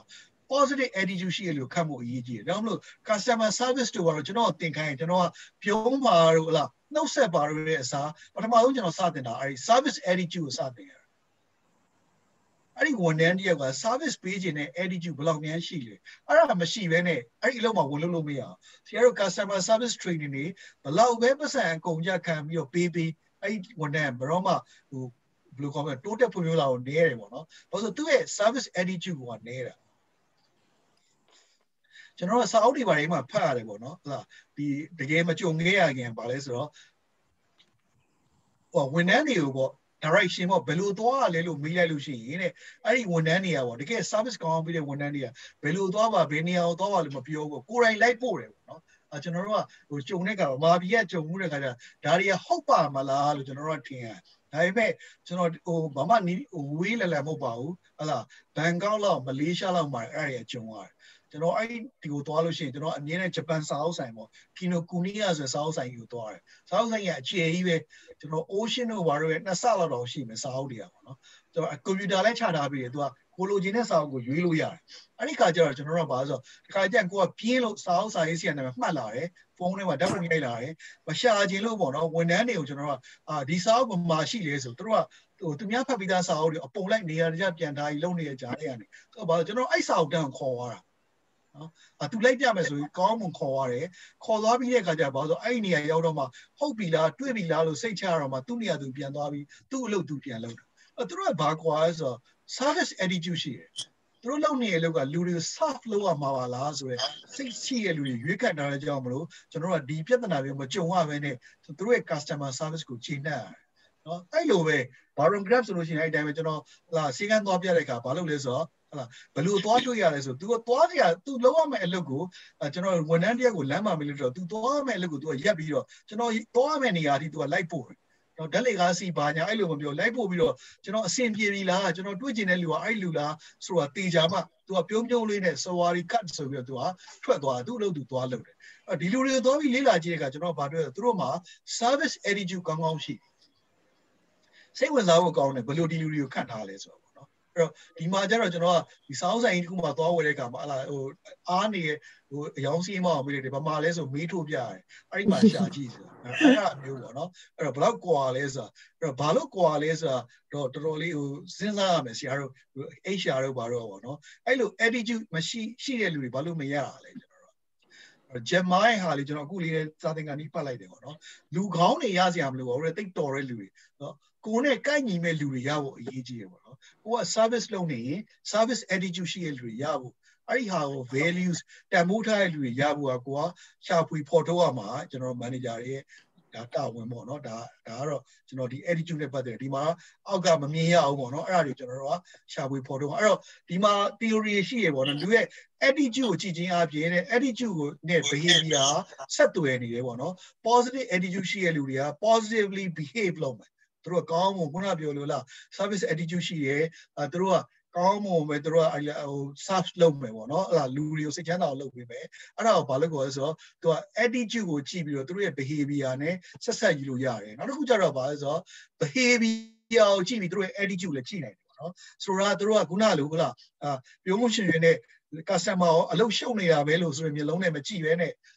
လူချင်းတွေဟာကိုပေးရဆိုရင်သူတို့ရဲ့ behavior ကိုကြည့်ပြီးကျွန်တော်တို့ကဒီလူတွေက positive attitude ရှိပါလား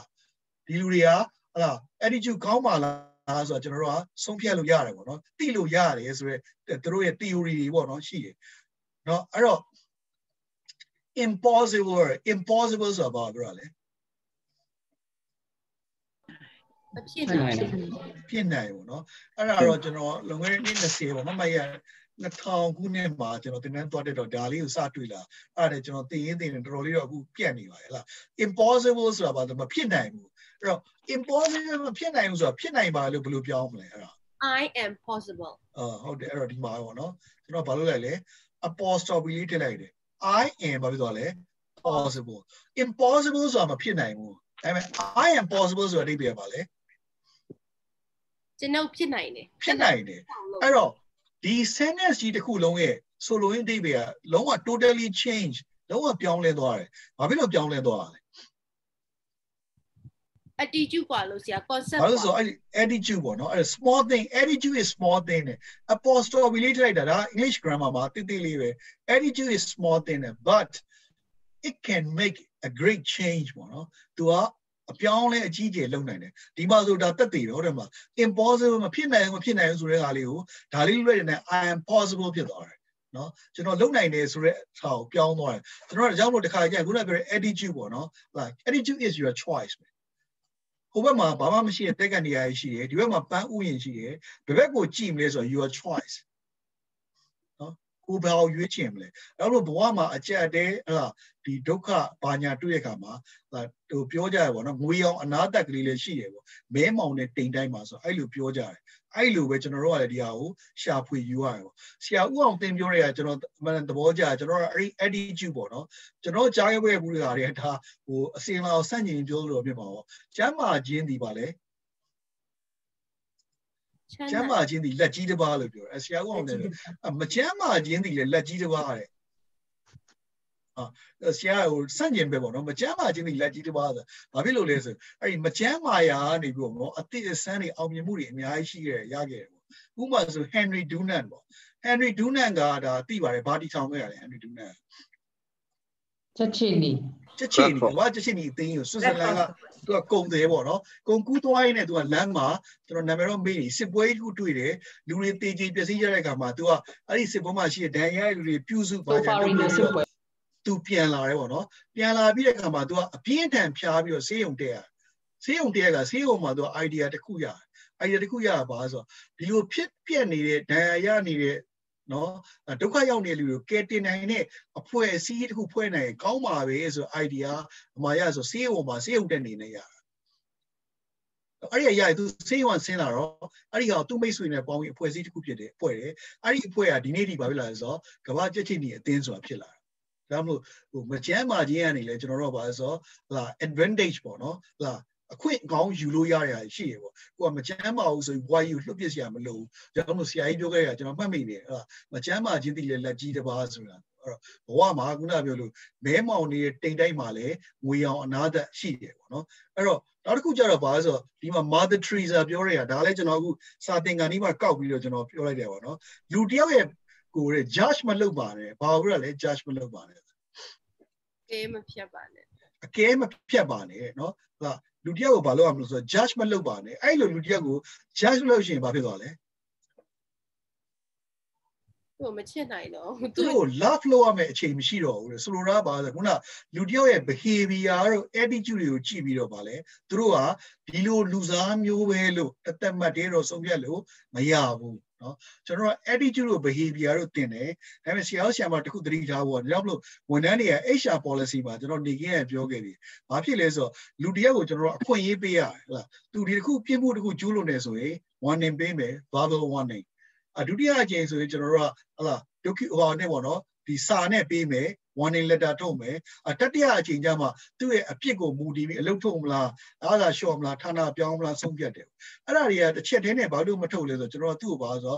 ဒီလူကဒီအပြစ်တစ်ခုကိုကျူးလွန်နေတဲ့ကြောင့်မလို့ तू ကဒီလိုလူဆိုးပဲလို့ကျွန်တော်တို့ကပါဆိုတော့ judgment လုပ်လိုက်သူ့ကိုဆက်ပြီးစောင့်ကြည့်ပြီးတော့ chance ပေးရတယ်ဘာလို့ဆိုတော့လူတွေရဲ့ခုနပြောလို့လား behavior ကိုကြည့်ပြီးတော့သူတို့ရဲ့ attitude ကို judge လို့မရအောင်သတိထားရတယ်ပေါ့နော်အဲ့ဒါဒါပေမဲ့ဘလို့မှပြင်ဆင်လို့မရအောင်ဆိုတဲ့လူဆိုတော့ကျွန်တော်တို့ဘာလို့ဆိုတော့လက်တွဲဖြုတ်ရတာပဲပေါ့နော်အဲ့တော့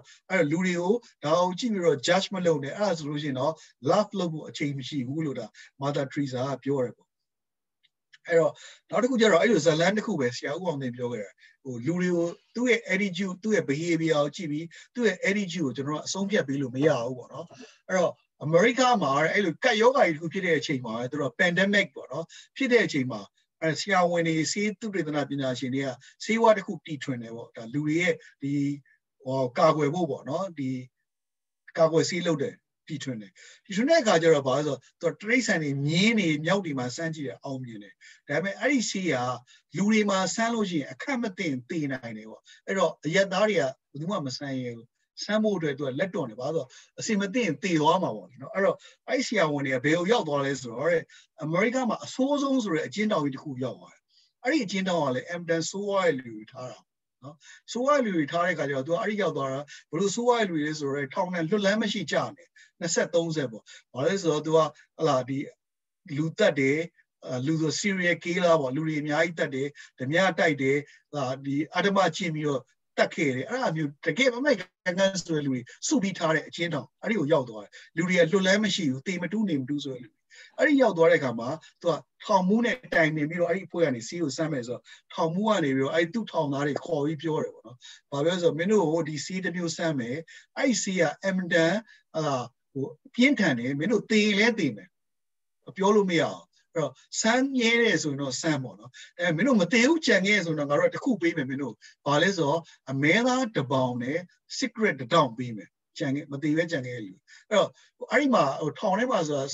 အသားတို့ secret တို့အရန်ရှားတာဟိုရှားတဲ့ခါကျလူတွေကလိုချင်တယ်အဲ့ဒီခါကျလူ10ယောက်15ယောက်လောက်တန်းစီပြီးထွက်လာတယ်နော်ထွက်လာတဲ့အခါကျတော့တဲ့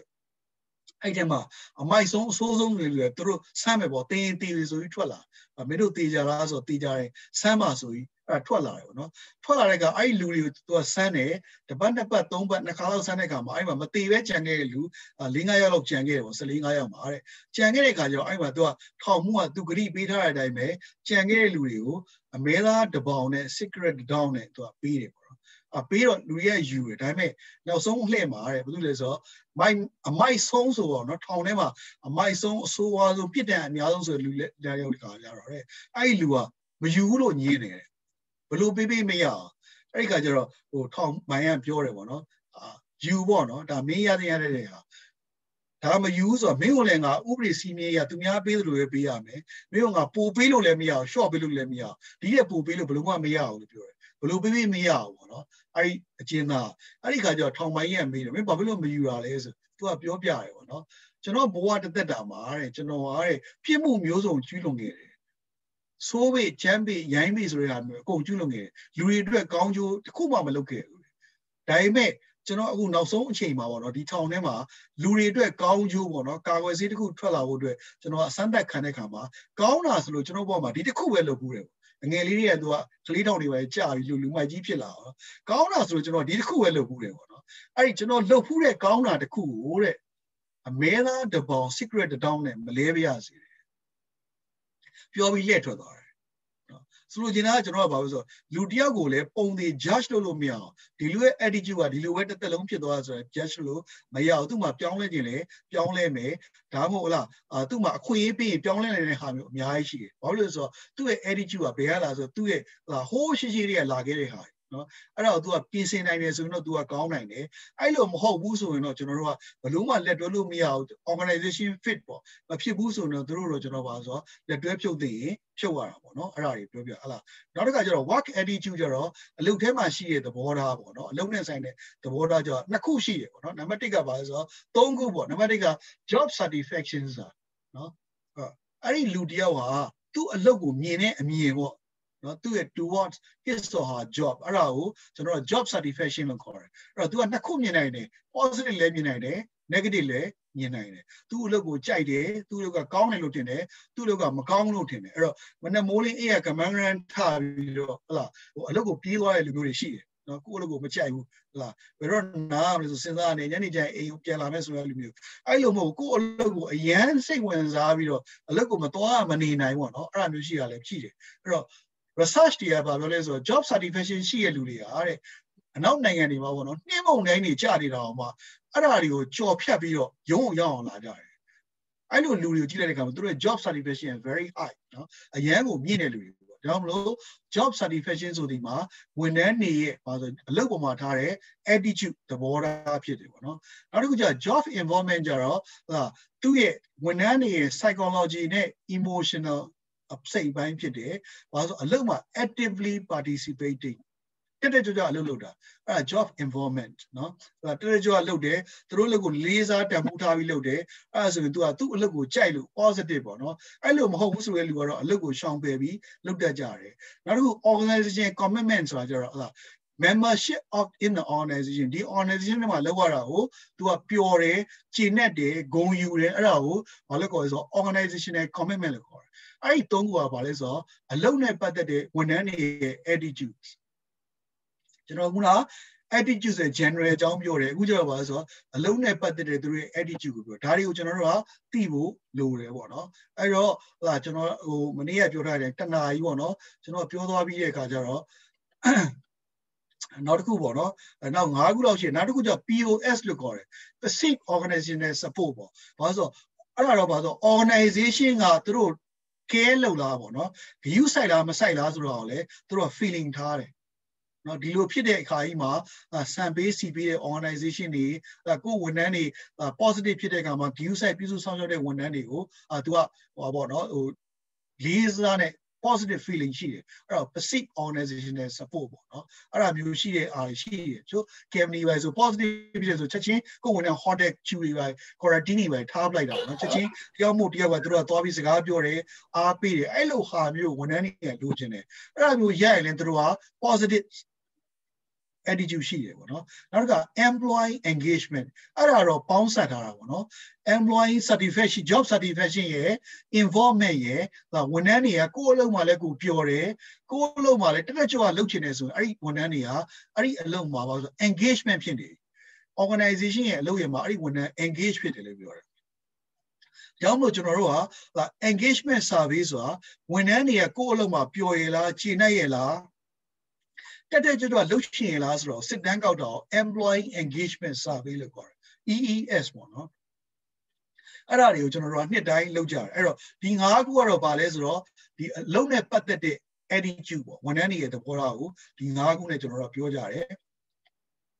အဲ့တော့ကျွန်တော်မနေ့ကပြောတဲ့အတိုင်းပေါ့နော်တနာရီပြည့်9မိနစ်အနားပေးမယ်ဆိုတော့အခုကျွန်တော်ပြောသွားတဲ့အချိန်မှာကျွန်တော် attitude အကြောင်းပြောတယ် work attitude အကြောင်းပြောတယ်အဲ့နှစ်ခုပေါ့နော် attitude ကဘယ်ရလာလဲဆိုတော့ value beliefs attitude ဆိုရင်ကျွန်တော်ပြောခဲ့တယ်ပေါ့နော်အဲ့ဒီထဲမှာဆရာတို့မေးစရာများရှိသေးလားနောက်ပြီးတော့ကျွန်တော်တင်တာဒီနေ့ရောအရမ်းမြန်နေလားမမြန်ပါဘူးဆရာဟုတ်ဆရာနားလေနော်ဟုတ်နားလေပါအဆင်ပြေနော်ဟုတ်ကဲ့နားလေတဲ့အဆင်ပြေဆိုတော့ကျင်းတတ်ပါတယ်ဟုတ်ကဲ့နော်အဲ့တော့ကျွန်တော်ဆရာဘာမှမရှိဆို9မိနစ်ပေါ့နော်နားလိုက်အောင်အဲ့တော့ကိုပါပေါ့8နာရီ9မိနစ်လောက်ကြာကျွန်တော်ပြန်စမယ်နော်ကျေးဇူးများတင်ပါတယ်ကျေးဇူး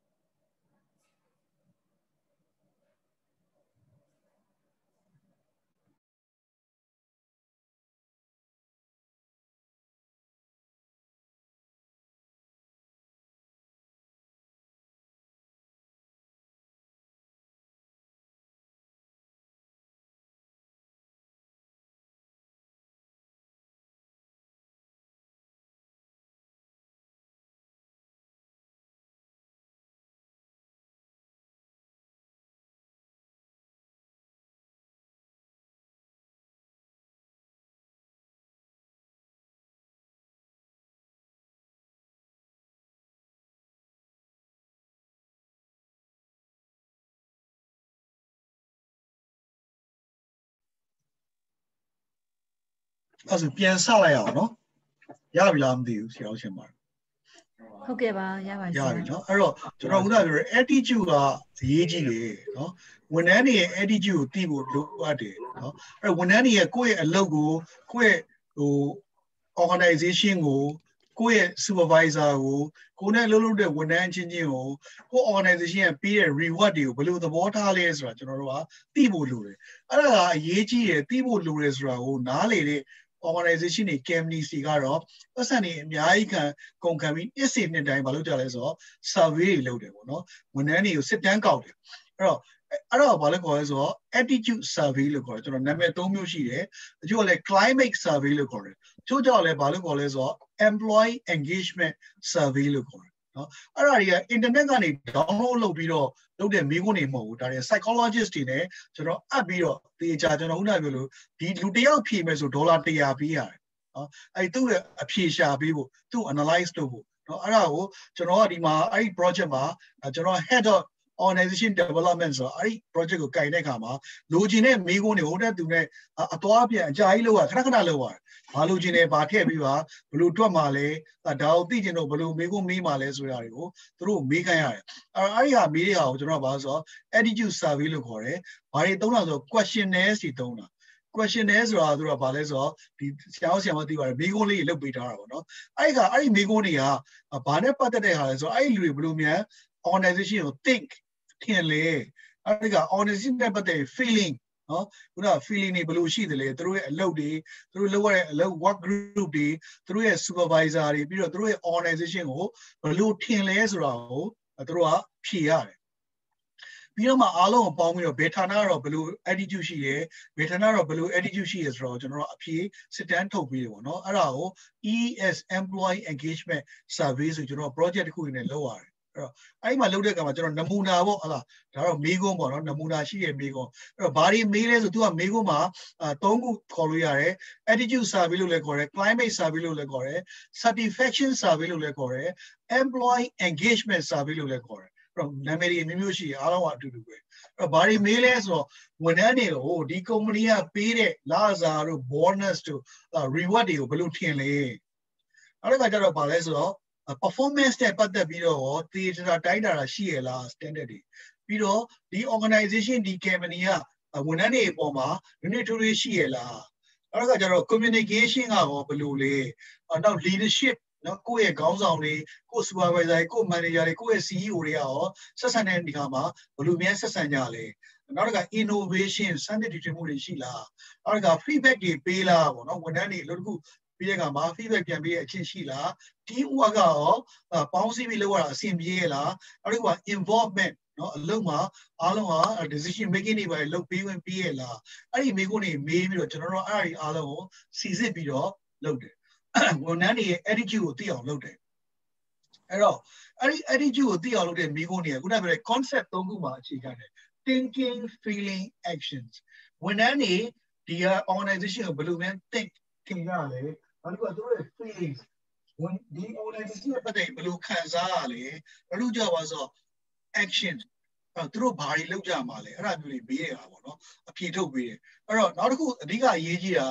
ဒီ survey ကိုလုပ်ပြီးတာနဲ့ပြီးတာမဟုတ်ဘူးဝန်ထမ်းတွေအဲ့ဒီအကြောင်းသိလို့ရှိရင်ပြီးသွားပြီလားဆိုအဲ့လိုလည်းမဟုတ်ဘူးကျွန်တော်တို့ကဘာလဲဆိုတော့ reward system နဲ့ပတ်သက်ပြီးမေးတဲ့အခါအောက်ကနေမှတ်ချက်ပေးတာအများကြီးထွက်လာတယ်အားလုံးပေါင်း80-90 ရာခိုင်နှုန်းလောက်ကဘာရေးလဲဆိုတော့ international company တွေအားလုံးက25ရက်နေ့မှာလစာပေးတယ်ဒါပေမဲ့ဒီ company ကဘာလဲဆိုတော့31ရက်နေ့မှာလစာပေးတယ်ပေါ့နော်အဲ့ဒါကိုမကြည့်နဲ့ဘူးလို့ပြောတယ်အဲ့ဒီခါကျတော့ကျွန်တော်တို့ကအဲ့တို့ result တွေကိုသိတဲ့အချိန်မှာလက်ပုံကနေကျွန်တော်ကတ်နေဒါပေမဲ့ HR က CMB ပေါ့ compensation and benefit ဌာနကဘာလုပ်ရလဲဆိုတော့ဒီရင်းညာချင်း25ရက်နေ့လကပေးတယ်ကိုလုပ်ရတယ်အချိန်သိမ်းမရှိတော့ဒါပေမဲ့သူတို့ရဲ့ response ကိုတုံ့ပြန်ဖို့အတွက်25ရက်နေ့မှာလကပေးမယ်ဆိုပြောတဲ့အခါမှာ25ရက်နေ့အတိမှာသူတို့ဘဏ်နဲ့အကောင့်လာလိုက်ပြန်သွားတယ်အဲ့ဒီခါကျတော့ဘာဖြစ်လာလဲဆိုတော့ဘာ response ရလဲဆိုတော့ဝန်ထမ်းတွေအားလုံးက HR နဲ့ company မှာ trust လုံးဝဖြစ်သွားတယ်တော်တော်ယုံကြည်သွားတယ်ဘာလဲဆိုတော့ငါတို့ပြောတဲ့ငါတို့ရဲ့ဆန္ဒငါတို့ရဲ့သဘောထားတွေကိုဒီ company ကလေးစားနဲ့ action ယူပါလားဆိုတဲ့ဟာကိုသူတို့ရသွားအဲ့ဒီ feeling ဒါကြောင့်မို့ကျွန်တော်တို့ကဒီ survey လုပ်ပြီးတော့ survey လုပ်မယ်သူတို့ဟာတွေသိလေဆိုဒီမှာလည်းမပြီးဘူး survey မှာထွက်လာတဲ့ result တွေကိုကျွန်တော်တို့ action ယူရတဲ့တက်တိ action ယူနိုင်တဲ့အခြေအနေကိုမှရှိလားအဲ့ဒါကိုစဉ်းစားဖို့လို့နော်ဒါတွေလောက်တော့ဘာမှမခက်ဘူးနော်ကျွန်တော်ဆရာမပြောလို့ internet တွေကနေ download လုပ်လိုက်3-4ခုရလာမယ်ကိုက်ညီမဲ့တင်တဲ့အားတွေကိုစုပေါင်းဆက်ပေါင်းပြီးလုပ်လိုက်အဖြေတစ်ခုထွက်လာမယ်ဒါကလည်း SPSS တို့ဘာလို့လဲ analyze လုပ်လို့ရတယ်သိမခက်ဘူးဒီခေတ်ကြီးမှာနော်ဒါပေမဲ့အဲ့ထွက်လာတဲ့သူတို့ရဲ့ response တွေကိုတကယ် action ယူမှာလားအဲ့တော့ action မယူဆိုတော့ကိုယ့်ရဲ့ကြာဆုံးကအဲ့ဒီမှာစတာပဲဘာလို့ဆိုငါတို့ပြောလဲဘာမှမလုပ်ဘူးနောက်တစ်နေ့ကျလည်းလက်ကားပါပဲဆိုဘယ်သူမှလာဖြေမှာမဟုတ်တော့ကိုယ့်ရဲ့စာပေဖြေလဲစိတ်မှာလည်းမပါနဲ့ဖြေမှာပေါ့နော်အဲ့ဒါကြောင့်မို့ကျွန်တော်ဒီ campaign ကကျတော့နှစ်တိုင်းလုပ်တယ်နှစ်တိုင်းဝန်ထမ်းတွေက participate လုပ်တယ်ဘာလို့လဲသူတို့အဲ့လိုလုပ်လဲဆိုကုမ္ပဏီက action ယူလို့နော်တခုခုမကျေနပ်ဘူးလို့ပြောလိုက်တာနဲ့သူတို့ကဘာလဲဆိုတော့အဲ့ဒါကိုချက်ချင်းသူတို့ပြင်ဆင်ပေးတယ်ဝန်ထမ်းတွေပြောတဲ့ဟာကဟုတ်လားဟုတ်တယ်ဆိုရင်ပြင်ဆင်ပေးမယ်နောက်ဆုံးကျွန်တော်ပြောမယ်ဘယ်လောက်ထိပြောဆိုဝန်ထမ်းတွေကဘာ response ပေးလဲဆိုတော့ CEO ကအရင် aggressive ဖြစ်တယ်နော် CEO ကအရင် aggressive ဖြစ်တယ်CEO ကတကားဖွင့်ထားတယ်လို့သူ့ရုံးက open door policy လို့ပြောပေမဲ့CEO ကအရင်ဝင်လာလို့ရှိရင် အော်ထုတ်တာရှိတယ် emotion အရင်ဖြစ်တယ်ပေါ့နော် emotional stability မရှိဘူးအဲ့ဒီကကျတော့ CEO နဲ့ပတ်သက်ပြီးမှတ်ချက်တွေရေးတာရေးတဲ့အခါမှာဘယ်လိုလဲနောက် CEO တော့ပြင်ဖို့အတွက်အဲ့ဒီ head office ကနေဘာလုပ်ပေးဆိုတော့ executive coach တယောက်လုပ်ပေးတယ် CEO เนาะ coaching လုပ်ဖို့ဝန်ထမ်းတွေကတော့ဒီလိုပြောနေပြင်မရမယ်ဆိုနောက်3လ4လလောက်ကြာ CEO က behavior totally change သူကပြင်ရတယ်အဲ့ဒါကြောင့်မို့ကျွန်တော်တို့ကဒီ survey တွေပါလုပ်တယ်ဆိုတာ apply psychology မှာကျွန်တော်ဒီတကယ်သုံးတယ်တကယ်လည်းအကျိုးရှိတယ်အဲ့ဒါကိုသုံးမယ်ဆိုတော့ကိုကစဉ်းစားမှာတကယ်လုပ်မှာလားတကယ် action ယူမှာလားဆိုတော့ကျွန်တော်ထည့်ပြီးစဉ်းစားဖို့တော့လိုတယ်ပေါ့နော်ဟုတ်ရင်တော့ဒါတွေကဘေးထွက်ဆိုးကျိုးတွေအများကြီးရှိတယ်ဆရာရှင်ပါပတ်စံကုန်တယ်အချိန်ကုန်ဒါတော့ကတော့အခုဒါဟာလားတေချာမေးခွန်းကို question တွေလုပ်မယ်ပြီးလို့ရှိရင်ထွက်တော့တဲ့ tools တွေအများကြီးရှိတယ်နော် SPSS မှမဟုတ်ဘူးအခြားနည်းလမ်းတွေအများကြီးရှိဒါပေမဲ့ကိုကဝန်ထမ်းတွေ response လုပ်ရင်တကယ်ပဲ action ယူမှာလားယူရတဲ့တတ်သိရှိလားပြင်ဆင်နိုင်တဲ့တတ်သိရှိလားပေါ့နော်အဲ့ဒါဆိုရင်တော့ကိုကလုပ်လို့ရတယ်အဲ့ဒါကျွန်တော်ထည့်သွင်းစဉ်းစားရမယ့်အချက်တစ်ချက်ပေါ့နော်ဒါတော့လုပ်ခဲ့တဲ့နေရာမှာ report တွေပေါ့နော်သူများ company တွေလုပ်တယ်employee engagement report ဆိုပြီး tiny ဆိုတဲ့ဒီ company ရဲ့လုပ်ပြီးတဲ့ report ပေါ့နော်ဒီမှာဆိုရင်ဒါတွေကတွေ့တယ်လို့ပြောတဲ့ဟာပေါ့နော်အဲ့တော့ diversity ဆိုတာလေ workforce diversity ဆိုတာလေအဲ့ဒါသိဖို့လိုတယ်ပေါ့နော်နံပါတ်1ကအခုခေတ်ဆိုလို့ရှိရင်ပိုတော်ဆိုးလေးတယ်ပေါ့နော် workforce diversity အခုဆိုရင်လုပ်ခဲ့တဲ့အခါမှာဘာတွေသိဖို့လိုလဲ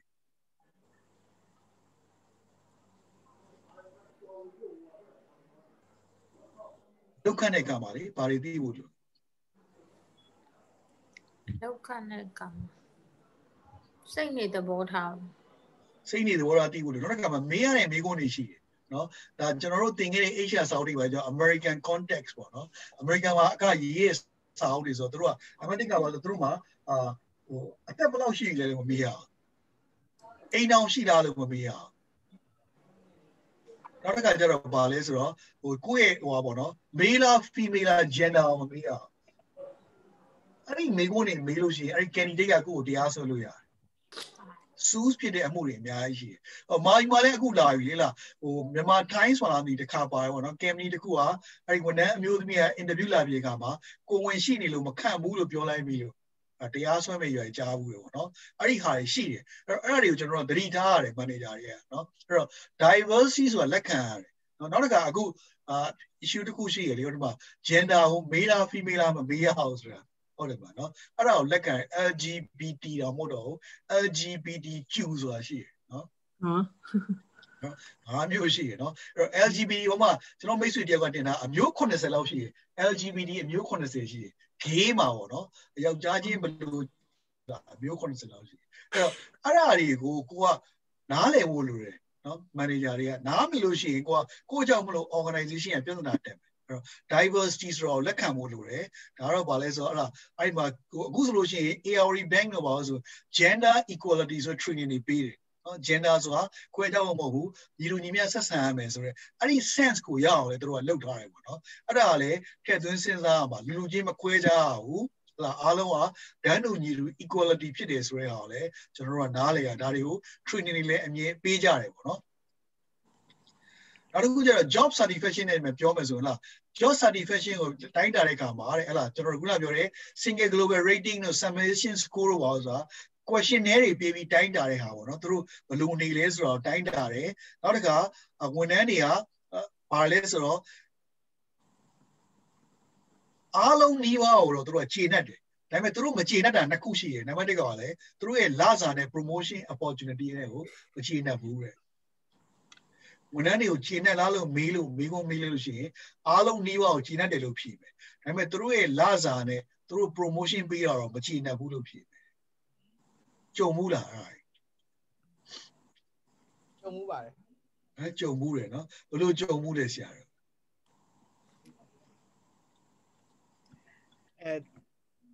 သူတို့လာစားသူကနှစ်စင်တိုးချင်တာဆရာဟုတ်ကဲ့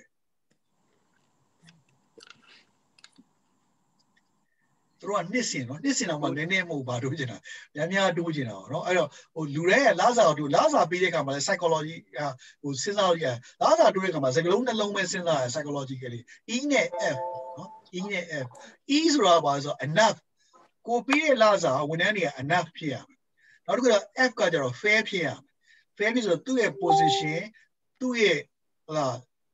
ဟိုအရေးချင်းသူ့ရဲ့ experience နဲ့တူညီညီမျှတဲ့ fair ဖြစ်တဲ့လာစားကိုပေးရဒီနှစ်ခုကိုစဉ်းစားတယ်တွက်ချက်နည်းအများကြီးရှိတယ် compensation and benefit မှာအဲ့တော့အဓိကတော့ဘာလဲဆိုတော့ E နဲ့ F သူတို့ enough ဖြစ်ရလားနောက်တစ်ခါကျတော့ဘာလဲဆိုတော့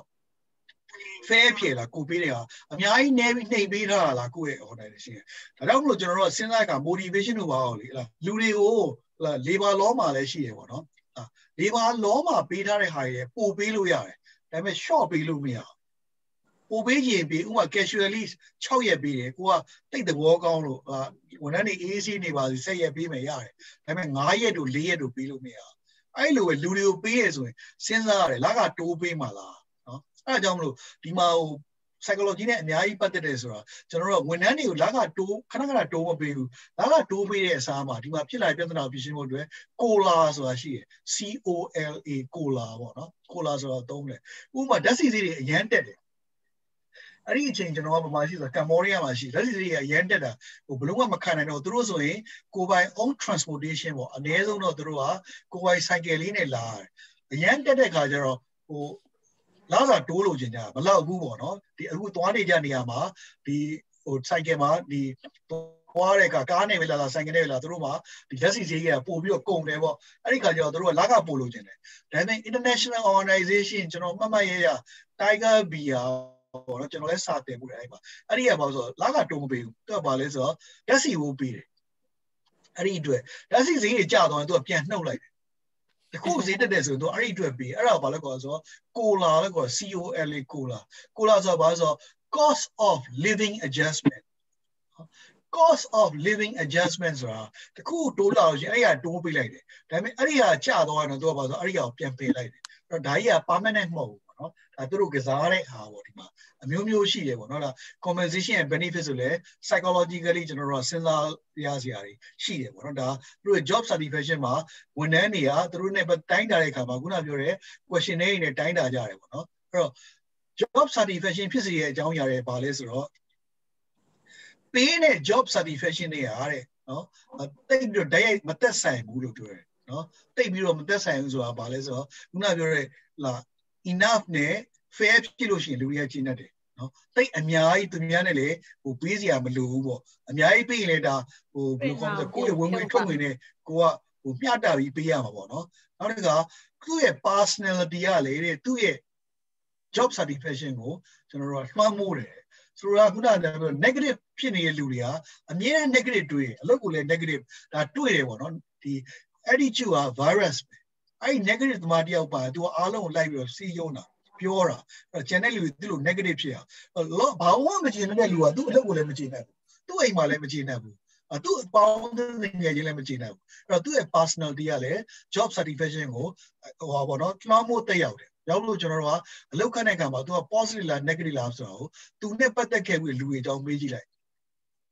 ငင်းနေလားအကောင်းပြောလားအဆိုးပြောလားအဲ့ဒီမှာပေါ်လာတာပဲနော်ဒါကြောင့်မလို့ဟိုကျွန်တော်တို့စာပေဖတ်တဲ့အခါမှာ interview မှာမေးလို့ကိုယ့်အလုပ်ရှင်ကြောင်းမေးလို့ရှိရင်ဘယ်တော့မှမကောင်းမပြောပါနဲ့ ဒီလှုပ်ရှင်ကိုမကောင်းပြောလို့ရှိရင်ကိုယ့်စီကထွက်သွားလဲကိုယ့်ကိုမကောင်းပြောမှာပေါ့ဒီလူကအဲကြောင့်မအဲ့လိုမျိုးမခန့်ညင်ကြအောင်နော်အခုဆိုလို့ရှိရင်အဲ့လူတွေ attitude တွေဟုတ်ပြီအဲ့ဆိုကျွန်တော်တို့ personality တွေ attitude တွေကိုစစ်တိုင်းမစစ်နိုင်ဘူးမေးလဲမမေးနိုင်ဘူးဆိုဘယ်လိုနည်းနဲ့သိနိုင်လဲဆိုတော့သူ့ရဲ့ Facebook ကိုတက်ကြည့်လိုက်တော်တော်များအဲ့လိုလုပ်ကြတယ်ကျွန်တော်စီက CEO တယောက်ဆိုရင်အလုပ်ရောက်လျှောက်တယ်ဆိုအဲ့မှာသူကသွား add လုပ်လိုက်ပဲ like ဝင်ကြည့်တာနော်အဲ့ဒီကပေါ်လာပဲလေဟိုမှာ तू တင်တဲ့ post တွေ तू ရေးတဲ့ comments တွေအဲ့ဒါတွေကသူ့ရဲ့ attitude တွေသူ့ရဲ့ personality တွေပဲခုနကျွန်တော်ပြောလို့လား targeted ဆိုရဲ Cambridge Analytica ဆိုတဲ့ company ကအဲ့ဒါကိုကြည့်ပြီးတော့လူတွေကိုသူ့လိုရအောင်ပုံသွင်းသွားတာလေနော်အဲ့ तू ကဘာတွေပုံတင်နေလဲအစားတောက်တွေကိုပဲ share လုပ်နေတာလားသူများအတင်းနေပြောနေတာလားနော်ဘာအကြောင်းတွေကိုပြောနေတာအဲ့ဒါသူ့ရဲ့ personality attitude ပဲနော်ဒါကြည့်လို့ရှိရင်သိရလေဟုတ်လားသူတင်တဲ့စာတွေကိုဖတ်ကြည့်သူရေးတဲ့စာတွေကိုဖတ်ကြည့်လိုက်ကျွန်တော်ဘာလို့သူရေးတဲ့စာတွေကိုဖတ်ကြည့်လို့ပြောလဲဆိုတော့လူတွေရဲ့ word ကသူတို့ရဲ့ဘယ်လာဆို thinking ကိုသွားတယ်နောက်ကျွန်တော် seminar မှာပြောခဲ့ဘူးလေလူတွေရဲ့ thoughts ကဘယ်လာဆိုတယောက်တည်းစကားပြောတာစဉ်းစားစတယောက်တည်းစကားပြောဘာလို့ဆိုတော့စကားလုံးတွေလူအဲ့ဒီစကားလုံးတွေကဘာဆိုတယောက်တည်းပြောတာအဲ့လိုတယောက်တည်းပြောတာလေချရေးလိုက်တဲ့က action ဖြစ်သွားတယ်နော်အဲ့ကသူရေးတဲ့စကားလုံးတွေကြည့်လိုက် negative လား positive လားသူဝတ်ပုံစားဖို့ဘယ်လိုဝတ်စားလဲ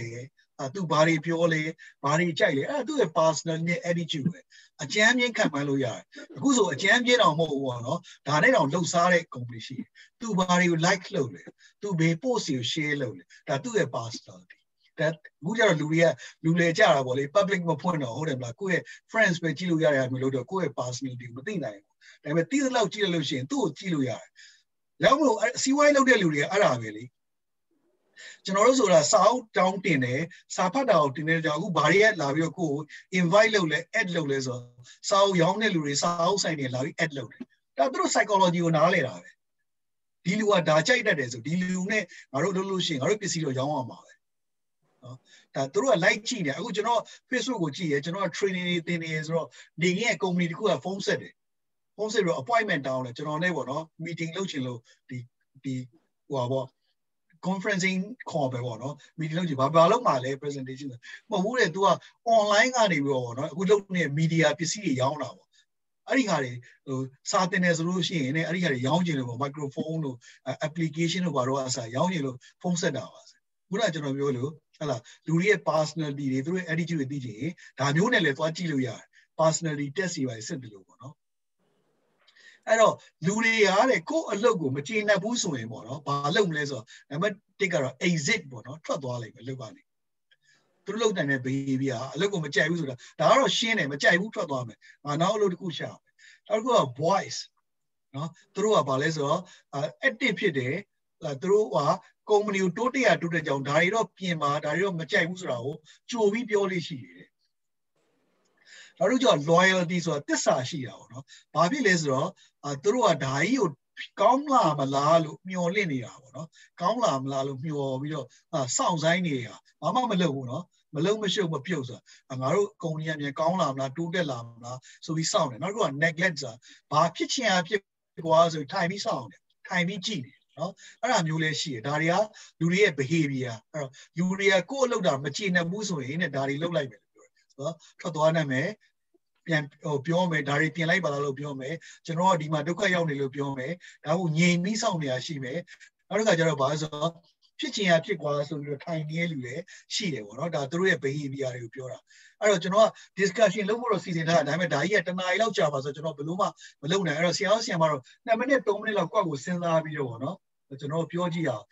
်လူတွေကိုအလောက်ကထွက်အောင်ဝန်ထမ်းတွေကိုအလောက်ကထွက်အောင်လုပ်စီတဲ့အရာတွေကဘာတွေဖြစ်မလဲဝန်ထမ်းတွေဘာကြောင့်မလို့ကိုယ်ကုမ္ပဏီဒါမှမဟုတ် organization ကနေထွက်သွားကြတာလဲပေါ့နော်အကြောင်းကြီးတယောက်ကိုတစ်ချက်နှစ်ချက်ဆိုရပါပြီစဉ်းစားပြီးပေါ့နော်1မိနစ်2မိနစ်လောက်စဉ်းစားကြည့်ပါဦးနော်ဘာဖြစ်လို့လဲကိုလောက်အားနဲ့ထိုက်တယ်နဲ့လာကမရရင်လည်းထွက်ဖြစ်တယ်ဆရာကိုရဲ့လောက်အားနဲ့2မိနစ်လောက်ဆရာမခဏအချိန်လေးယူလိုက်နော်ဆရာမတို့ကျွန်တော်ပြီးလို့ရှိရင်ပြောဟုတ်ကဲ့ပါကျေးဇူးအများကြီးတင်ပါတယ်နော်အဲ့လိုဟာမျိုးစဉ်းစားကြည့်ပါ2မိနစ်လောက်ပါဟုတ်ကဲ့ကျေးဇူးပါဆရာမ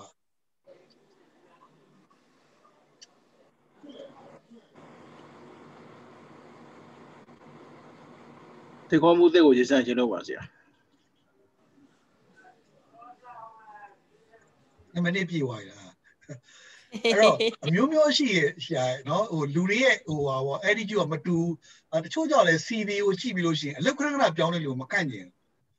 ဒီလူကခဏခဏပြောင်းရင်ဒီမှာလဲကြာနေမှာမဟုတ်ဘူးတနေ့ဟာသွားမှဆိုမကန့်ဒါပေမဲ့ဟို positive ဘက်ကနောက်တစ်ဘက်ကတွေးရလဲလူက opinion တွေတော့ perception မျိုးရှိတာနောက်တစ်ဘက်ကတွေးရလဲဒီလူကဘာဖြစ်လဲဆိုတော့ challenge တွေကိုစိန်ခေါ်ခြင်းတဲ့ဟာတွေကိုလက်ခံခြင်းတဲ့လူအတိအစမ်းအောင်လက်ခံတဲ့လူသူကအမြဲတမ်းပြောင်းနေရလို့အကောင်းကျင်တဲ့လူတွေရှိတယ်။သူကြောင့်လည်း CV ကိုကြည့်လိုက်ရင် impress မဖြစ်ဘူးပေါ့နော်။ခဏခဏထွက်နေငါးစီမှာလည်းကြာနေမှာမဟုတ်ဘူးဆိုပြီးသူတို့ကတိတ်မခန့်ဘူး။နှစ်ဖက်ရှိတယ်။အဲ့တော့ဟိုဝန်ထမ်းတွေတနေရာထဲမှာအကြာကြီးနေတယ်ဆိုတာလေ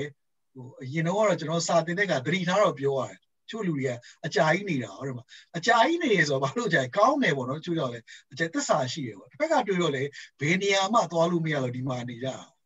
ဟုတ်တယ်အဲ့တော့ခါတော့ပြောင်းနေဆိုတော့သူ့မှာ ability ရှိလို့သူကပြောင်းတာပေါ့အဲ့တော့သူပြောင်းရတယ်ပြောင်းနိုင်တယ်သူက challenge တွေကိုကြိုက်တယ်ပြောင်းတယ်ပေါ့အဲ့တော့လူတယောက်တနေရာမှာအကြာကြီးနေပြီဆိုအဲ့ဒါလည်းအန္တရာယ်များတယ်နော်အဲ့ဒါတချို့ဆိုလို့ရှိရင်ပါဆိုချုပ်ကဲမနေဆိုလူတယောက်ကိုအဲ့လိုအကြာကြီးလုံးမခံအဲ့ဒီလူကခွင့်မယူဘူးအလုံးမှာဆွဲပြေးနေပြီးတော့မှန်လာတယ်ဆိုအဲ့ဒါ dangerous ပဲနော်အဲ့လိုယူဆတယ်ဒါလို့အဲ့လိုvacation ပေးရမယူမနေရခွင့်ကျွန်တော်ကြုံမှုတယ်အဲ့ဒါကျွန်တော်ကျောင်းတစ်ကျောင်းမှာလုပ်တော့အဲ့ဒီကလူကလုံးဝအလုပ်ကခွင့်မယူသူ့နိုင်ငံလည်းမပြန်ဘူးကုတ်ကပ်ပြီးလုပ်တယ်ဒါပေမဲ့တစ်ချိန်ကျတော့တရက်ကျတော့မပြန်မနေရသူပြန်သွားတဲ့အခါမှာသူ့နေရာကိုဝင်လာတဲ့တယောက်တွေ့တဲ့အခါဟိုလုပ်တဲ့အခါမှာသူလုပ်ခဲ့တဲ့အလုံးပေါ်လာသူက finance manager ပေါ့နော်finance country manager ဖြစ်တဲ့ကတော့သူလုပ်ထားတဲ့ခါသူငွေစည်းနေလားကျောင်းသားတွေစီကဟိုကျောင်းအပ်တဲ့ပတ်စံတွေယူထားတယ်ဒါပေမဲ့စီးရင်သွင်းမထားတာပါအကုန်ပေါ်တာပဲဒါပေမဲ့တချို့ organization ကြီးတွေတဲ့ fraud ပေါ့နော် fraud prevention ဆိုအဲ့ဝန်ထမ်းတွေကလို့ခွင့်မယူအောင်မနေရအောင်ခွင့်ယူရတယ်ယူပြီးလို့ရှိရင်သူကဘာတရားကိုလွှဲအပ်ခဲ့ရအဲ့တော့မှဒီလူဘာလုပ်လဲဆိုတာသိတာပေါ့ဒါကြောင့်မလို့ဝန်ထမ်းတွေဆွဲမြင်းတိုင်းလေတိတ်ကောင်းတယ်လို့ပြောလို့မရဘူးပေါ့နော် loyalty ရှိရဆိုဘယ်မှသွားလို့မရဘူးဒီမှာပဲနေတာဘာမှ challenge မယူဒီမှာပျော်မွေ့နေ comfort zone ပေါ့အဲ့လိုဖြစ်တယ်ချို့ကြောက်လေအဲ့လိုကြာနေလို့ရှိရင်ငါတို့စီမှာလည်းကြာနေမှာပဲပေါ့သဘောကျတယ်ချို့ကြောက်လေထွက်တယ်ဆိုသဘောမကျဘူးပေါ့နော်ဟုတ်ပြီโอเคနောက်ဆီယမတရားခုနပြောပါလေကိုယ့်ရဲ့လစာကိုမချေနဲ့လို့ပေါ့ဆီယမလစာဘာလို့မချေနဲ့တာ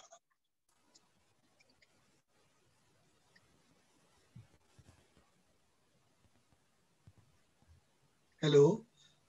ခုနဆီယမတရားပြောနော်လစာကိုမချေနဲ့လို့ထွက်တာဆိုလေဟို company တိုက်နဲ့မသွားဘူးဆရာ तू က family တိုက်ပုံစံမျိုးသွားတယ်ဆိုတော့ကိုကကြတော့လေဟိုကိုလောက်ကတာနဲ့မတန်ဘူးထင်တယ်ဆရာအဲ့ဒါမျိုးပေါ့ဟုတ်ကဲ့မတန်ဘူးလို့ဆီယမထင်တာလေဘာဖြစ်လို့ဟုတ်တယ်ကုံတိုက် family တိုက်နဲ့သွားတယ်မတန်ဘူးဆိုတာဘယ်လိုသိလဲကိုပေါ့နော်အဲ့ဆရာဟိုဟာပေါ့နော် तू ကလေဟိုလူကိုကြည့်ပြီးတော့လေအဲ့လိုဆုံးဖြတ်လိုက်တာပေါ့နော်ဟိုကျမထက်လောက်သက်လည်းငယ်တယ်ပြီးလို့ရှိရင်သူ့မှာအတွေ့အကြုံလည်းမရှိဘူးသူ့ရဲ့ capacity လည်းမရှိဘူးဘာမှမရှိဘူးအတစ်လည်းမဖြစ်ဘူးသူနဲ့ကျမနဲ့ဆိုလို့ရှိရင်ဟိုဟာပေါ့လာစာစဝင်ကလေးကကျမတို့ရဲ့ပညာဟို engineering ရနေပြီးတော့ CE ကနေခန့်တော့လာစာကြတော့တန်ရတန်ကြီးပေါ့နောက်ကြတော့ CE အဲ့ဆရာတထေးရကြတော့သူ့စိတ်ထဲမှာပေါ့နော်ဒီကောင်မလေးကအိမ်အောင်တယ်လေဘာဖြစ်တယ်ညာဖြစ်တယ်ပေါ့လေအဲ့လိုဆို तू ကဂယုနာနဲ့ဟိုလာကကိုကျမနဲ့ဟိုမကွာဘူးပေးလိုက်တဲ့ခါကျတော့ तू ကကျမကိုတိတ်ပြီးတော့ respect မဖြစ်တော့ဘူးဟိုအလုပ်လောက်တာကြတော့တာဝန်ခံမှုတာဝန်ယူမှုကကျမကလောက်ကြတယ်ဆရာအဲ့လိုမျိုးပေါ့ဟုတ်ကဲ့ပါဟုတ်ကဲ့ကျေးဇူးအများကြီးတင်ပါတယ်ဆရာမအဲ့လိုပြောပြအဲ့တော့အဲ့ဒါလည်း psychology မှာရှိရဲ့ inequality ဆိုတာနော် psychology မှာရှိပြီးသား inequality ဆရာမအဲ့လို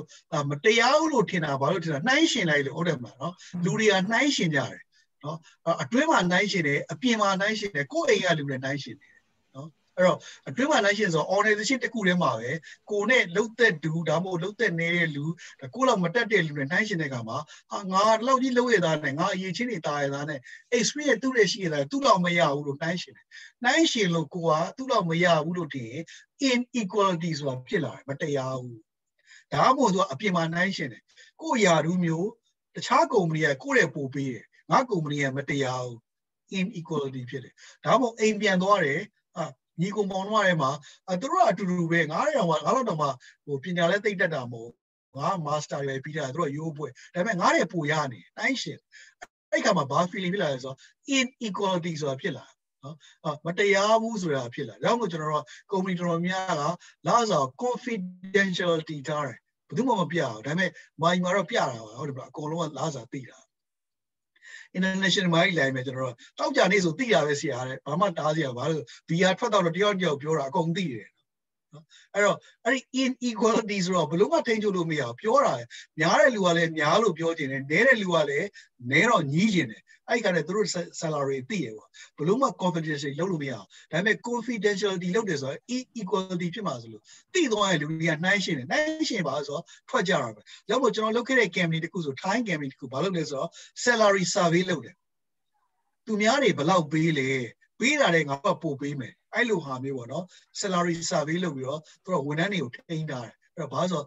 inequality ကိုသူတို့ကရှောင်ကျင်တာဒါခုနကျွန်တော်ပြောတဲ့ psychology မှာအဲ့ဒါလည်းပါတယ်အဲ့တော့ခုနနောက်တစ်ခုတော့ပြောပါဦးကဲနောက်တစ်ယောက်လောက်ပြောဘာရှိသေးလဲဆရာဆရာမလူတွေဘာလို့ဝန်ထမ်းတွေအလုပ်ကထွက်ကြလဲနှစ်ခုရပြီပေါ့နော်နောက်အလုပ်မှာ pressure တွေပေးရင်လည်းထွက်ကြတယ်ဆရာ pressure ပေါ့နော် pressure ဆိုတာ stress တွေများလာ stress တွေများလာမလုပ်တော့ဘူးပေါ့နော်အဲ့တော့အလုပ်တိုင်းကတော့အခုခေတ်မှာတော့ stress ရှိကြတာပဲပေါ့နော်အဲ့တော့ဘယ်လိုလုပ်ကြလဲ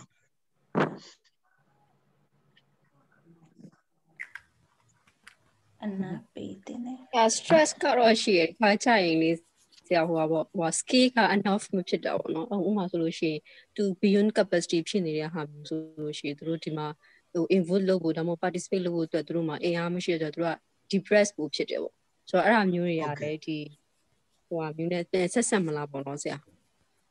ဟုတ်ကဲ့အဲ့ဒါမျိုးပေါ့နော် stress ကတော့ချောင်လွှဲလို့မရဘူးပေါ့နော်ဒီခေတ်မှာ stress ကတော့လူတိုင်းဘယ်လို့ပဲရှိဖြစ်လေအားလုံးက stress ရှိမှာနော်ဟိုအငယ်ဆုံးဝင်တယ်လေသူ့ဟာနဲ့သူဒီနေ့ခေတ်မှာ stress ရှိကြအဲ့ security guard ဆိုတော့လဲ stress ရှိရတယ်နော်နောက်ဒီ receptionist ဆိုလဲ stress ရှိရတယ်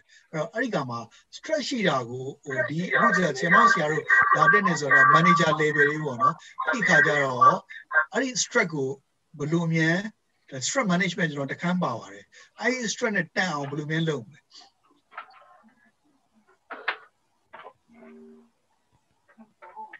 right paper right place ပေါ့ဆရာဘယ်နေရာတော့ stress ကပြေးမလို့ဘူးเนาะ stress ကနေရာတကာမှာရှိတယ်ကိုယ်ပြောအောင်ထားရဲဆိုတဲ့နေရာမှာလည်း stress ရှိတာအဲ့တော့အဲ့ဒီ stress နဲ့တန်အောင်ဘယ်လိုလုပ်ကြအဲ့လိုဆိုလို့ရှိရင် stress ကိုကြည့်တဲ့ attitude ကိုပြောင်းအောင်လုပ်ရမယ်နဲ့တူပါတယ်ဆရာဟုတ်ကဲ့အဲ့ဒါပါတယ်ဗောနော်ကျွန်တော်နီးရတော့ဘာဆိုဟိုတိသွားတယ်ဗောနော်လုံရင်းလုံနေနီးရတကမှာ stress ရှိရယ် stress နေတဲ့နေရာဘယ်နေရာမှမရှိဆိုတော့တိသွားတော့ကိုယ့်ရဲ့လားစာတန်အောင်တောင်းတယ်အရင်တော့ကျွန်တော်လားစာရွယ်ဟိုပြောရမှာတိတ်ပြီးတော့အားနာအခုကြောင့်မဟုတ်အဲ့လောက်ရရင်လုံမယ်ဘာလို့ကိုကတိနေငါခံရတော့မယ်ဗောနော်ဝင်လိုက်တာလေ interview မှာတော့ပြုံးရှူနေပဲကိုဟုတ်လားလာပါဆိုပြီးကိုဒါပေမဲ့ပြီးလို့ရှိရင်ကိုကဒီလောက်လာကနေဆိုအဆင်မပြေဘူးဒီ stress ကတော့ရှိမှာအဲ့တော့တွက်လိုက်ချစ်လိုက်ပြီးဒီလောက်ရရင်လုံမယ်အဲ့ဒါဆိုဘာလို့ဆိုကိုကပတ်ဆက်ရတယ်ဆိုနည်းနည်းခံတာတယ်ဗောနော်အဲ့ဒီ attitude ပေါ့ခုနပြောလို့အဲ့ဒီစိတ်ကလေးတခုနောက်ပိုင်းကျတော့အဲ့လိုကျွန်တော်ကစဉ်းစားဒီအလုပ်ကဘာကြီးလုပ်ရမလဲစခေါ်ခြင်း job description ပေးပါတောင်းမိကဒါလုပ်ရမယ်ပြီးလို့ရှိရင်ဒီတော့ပို့ခိုင်းပါပဲဘယ်လိုဒါတည်ကြတယ်အဲ့ဒီကကြရင်ကိုလိုချင်တဲ့လာစားဒီလောက်ရရင်တော့လုပ်မယ်ဆိုအဲ့တော့ရလို့ရှိရင်ကိုတောင်းတော့ရရဆိုဘာပြောကိုကတန်တယ်လို့ယူဆတော့ stress ကိုကအဲ့ဒီနီးနဲ့လည်းဖြေပြောက်လို့ရတယ်ပေါ့နော်တခြားနီးရနေတော့တမျိုးပေါ့ဟုတ်ပြီအဲ့ဆိုရင်နောက်တစ်ခုလောက်ပြောပါအောင်ဘာရှိလဲဆရာမတော်အလောက်ကဒီကတော့ဟိုကျွန်တော်ထင်တယ်ပေါ့နော်ဒီလိုမျိုးထွက်နိုင်တဲ့လူတွေရဲ့အခြေအနေကတော့ဟို so many factors ပဲသိတယ်မလားဟိုလုပ်ငန်းခွင်တွေမှာအဲ့တော့သူတို့ရဲ့immediate supervisor တွေအကြောင်းထွက်တာလည်းဖြစ်နိုင်တယ်ခုနလိုလာစာတွေเนาะဟိုလာစာတွေနဲလို့နောက်တစ်ခုကတော့လာစာနဲ့ဟိုအလုံးနဲ့မမျှလို့ပေါ့နောက်ခုန promotion internal policy တွေကိုမကျင့်တဲ့လို့ဒါတွေကြောင့်လည်းအများကြီးတော့ဖြစ်နိုင်တယ်ပေါ့နောက်တစ်ခုက workplace မှာပျော်စရာမကောင်းလို့ဒါလိုမျိုးတွေပေါ့လေအဲ့တော့ဟို factor တွေတော့အများကြီးရှိမှထင်တယ်ဟုတ်ဆရာဟုတ်ကဲ့အများကြီးပေါ့နော်အဲ့တော့ကနေပြီးတော့ landing လုပ်လို့မရတော့အချိန်ပေါ့ဆရာဟုတ်ပြောလို့ရလားမသိအဖွဲ့အစည်းကနေတော့ landing လုပ်လို့မရတော့အချိန် landing လုပ်လို့မရတဲ့ဟာလည်းရှိရတယ်အဲ့တော့နောက်တစ်ခါကပြောအောင်ဆီယမတယောက်ခုနခဏပြောဘယ်သူလဲမသိဘူးနော်ဆီယမဘာပြောချင်လို့လဲဟယ်လိုဟုတ်ကဲ့ပြောပါဆီယမဟုတ်ကဲ့ဟိုဟာလေကျွန်မထင်တာတော့လေအခုနောက်ပိုင်းလူငယ်တွေကသူတို့အတွက် new learning မပေးနိုင်တဲ့ကုမ္ပဏီတွေဆိုရင်သူတို့ကတိတ်မတွေ့တာဘောနော်ပတ်စံဘလောက်ပဲပေးဘောနော်ဘယ်လိုပြောမလဲ challenge new challenge မရှိရင်ထွက်ကြတာတော့ တွေ့တယ် ပေါ့နော်အစ်စမ်းမရအောင်ဆိုပေါ့နော်ထွက်ကြတာပေါ့နော်ဟုတ်ကဲ့ဒါကလည်းအစ်ပေါ့ဒါကလည်း motivation မှာလူတစ်ယောက်တစ်ယောက်မတူဘူးပေါ့နော်ကိုလိုချင်တာမရလို့ထွက်တာလည်းရှိအဲ့တော့ကျွန်တော်အောင်မေးလို့ရှိရင်ဘာဖြစ်လို့လူတွေထွက်လဲဆိုစကားလုံးတစ်လုံးနဲ့ပြောလို့ရတယ်ဘာလဲဆိုတော့ dissatisfaction ပဲဟုတ်နော်မကျေနပ်လို့ထွက်တာဘာတွေမကျေနပ်ဆိုတော့လားစာအောင်မကျေနပ်ဘူးအခွင့်အရေးကိုမကျေနပ်ဘူးလုပ်ရလုပ်ငန်းခွင်မကျေနပ်ဘူးကိုလိုချင်တာမရလို့မကျေနပ်ဘူးအဲ့တော့ dissatisfaction ပေါ့အခုနအဲ့ဒီ hey consulting ဆိုတာရှိတယ်သူကလည်းကဘာကျော်ပေါ့နော်ကဘာကျော်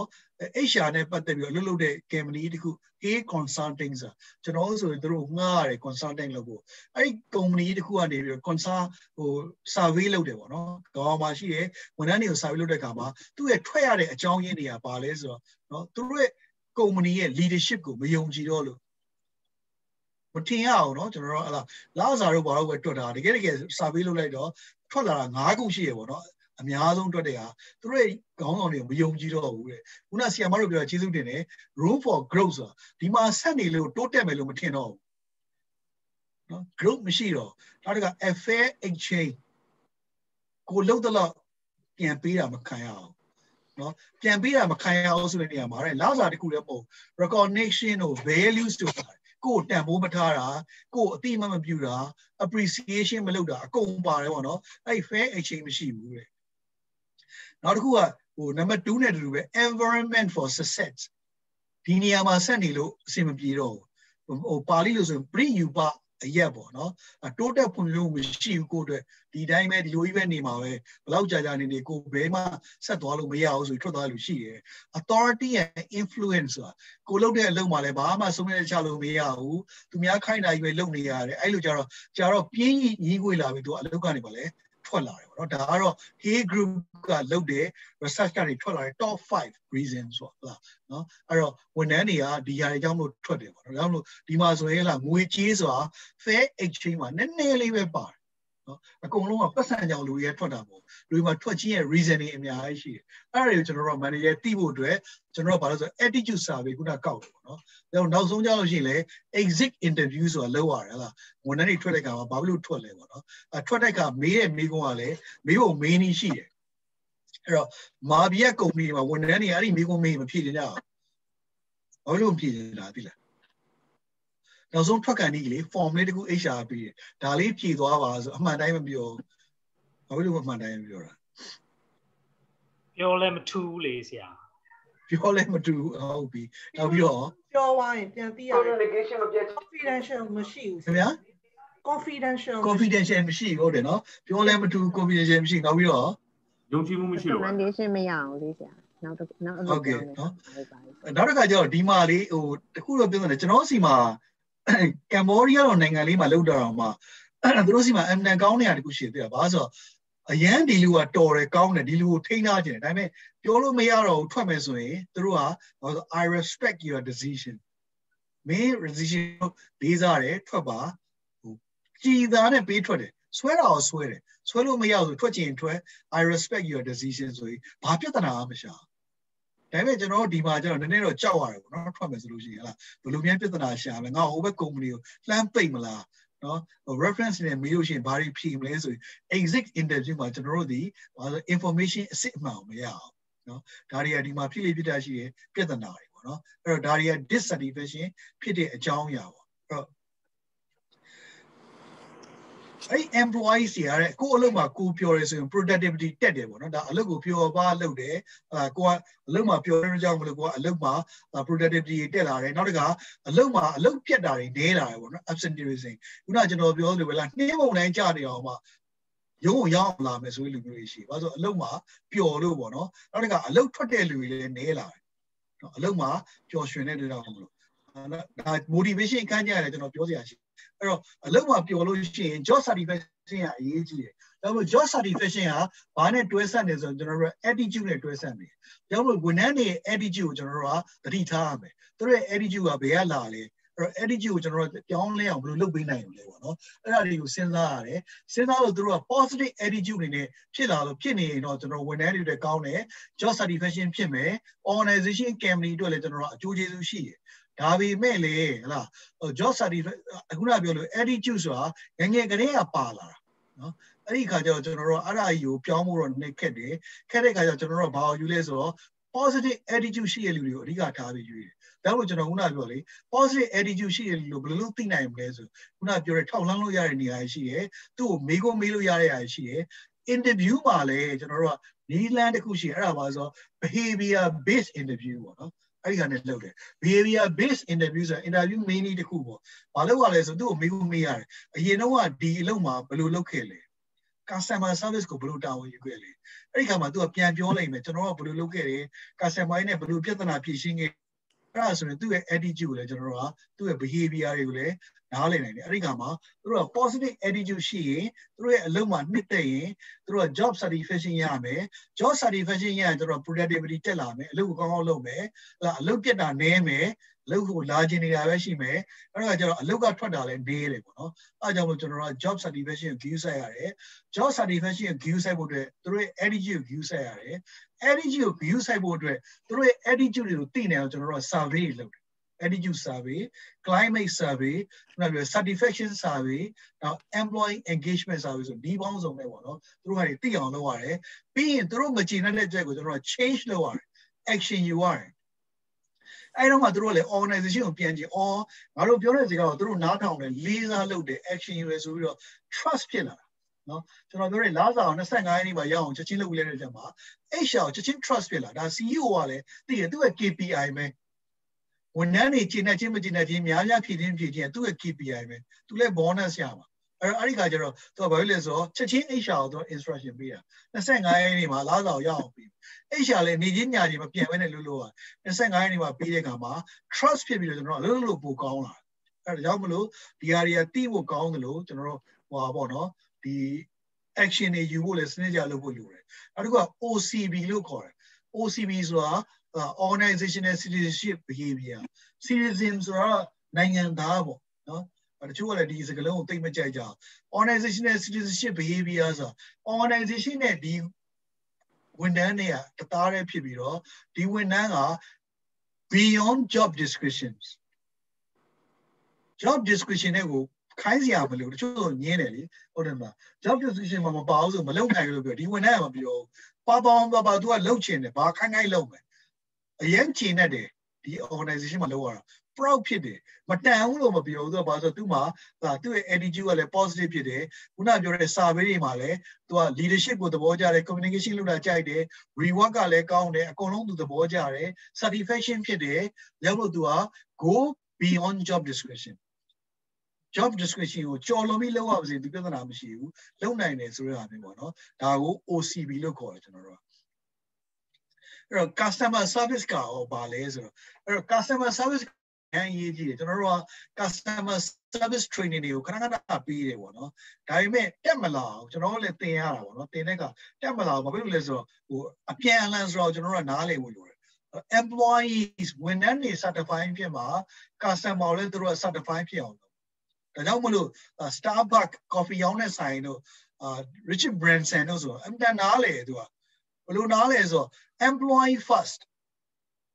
ဝန်ထမ်းတွေကပထမပဲဝန်ထမ်းတွေပျော်မှ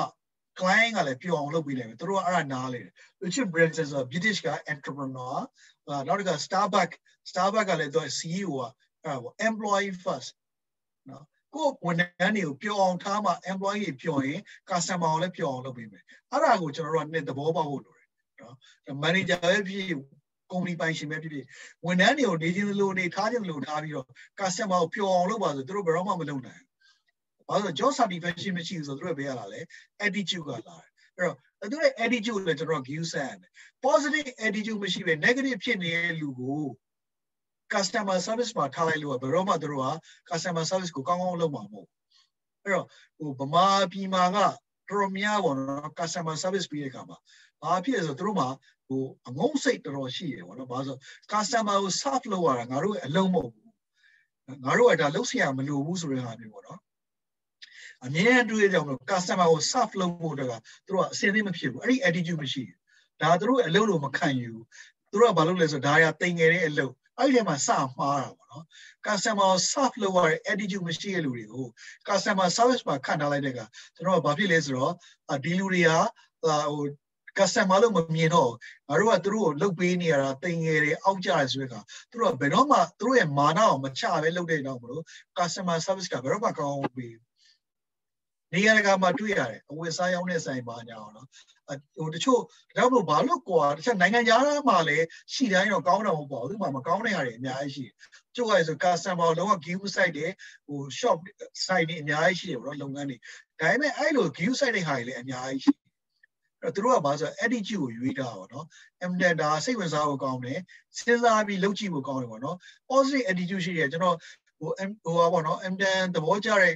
receptionist ဆိုရင်ကမ္ဘောဒီးယားမှာပဲသူကဟိုဘာခေါ်မလဲဆိုတော့ဒ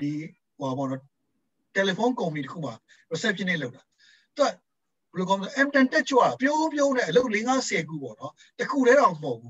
းဖုန်းတွေခဏခဏဆက်ရတယ်လာတဲ့လူကိုနေရာချရတယ်တခြားအလုပ်တွေစီးစရာတွေလုပ်ရတယ်ကွန်ပျူတာကိုကန်ရတယ်ဒါပေမဲ့သူကပျော်နေရတယ်သူ့ရဲ့ attitude ကအမ်တန်ကောင်းတယ်ပေါ့နော်အဲ့လူကိုရတာအဲ့ကျွန်တော်တို့အလုပ်လူရွေးတဲ့အခါမှာလည်း psychology point of view က positive attitude ရှိတဲ့လူကိုရှာယူဖို့လိုတယ် positive attitude ရှိတဲ့လူကိုဘယ်လိုရှာယူမလဲဆိုခုနကကျွန်တော်ပြောတဲ့နေပါလားမိကိုနေမေးမယ်သူတို့ရဲ့ဟိုရှိရဟာပေါ့နော်ထောက်လန်းလို့ရတဲ့နေနဲ့ထောက်လန်းမယ် personality ကိုစစ်ကြည့်မယ် personality ဆိုလို့ရှိရင်လေခုနကကျွန်တော်မေးရCI တယောက်ကပြောတဲ့မေးခွန်းပေါ့ introvert ဆိုတာတိတိကျကျညီသက်နဲ့ရှစ်ပြီးတော့လူတွေနဲ့စကားပြောနေတယ်လေ extrovert ဆိုတာဘာလို့တက်ကြွပြီးတော့ပေါင်းစည်းစံရေးကောင်းတယ်လေအဲ့နှစ်မျိုးရှိတယ် personality မှာလဲအဲ့ဒီခါကျတော့တဲ့အဲ့ဒီလူက introvert လား extrovert လားသိကြမေးတဲ့မေးခွန်းရှိတယ်တခွန်းနဲ့မေးလိုက်သူ့ကို extrovert လား introvert လားသိတယ်သူတင်ပေးသွားတဲ့နီးပေါ့နော်ဘာမေးခွန်းမှဖြေစရာမလိုသူကဘာလဲဆိုတော့ဘာမေးလဲဆိုတော့မင်းရုံးပိတ်ရဲ့ကြောင်းပိတ်ရဲ့ကြရင်ဘာလုပ်လဲလို့မေးလိုက်အိမ်မှာနေပြီးစာဖတ်တယ်တချင်းတော့တယ်ဆိုတာ introvert ပဲပေါ့မဟုတ်ဘူးတကယ်ချင်းနဲ့အပြင်သွားတယ်စားတယ်တောက်တယ်ဈေးဝယ်တက်တယ်ဆိုတာ extrovert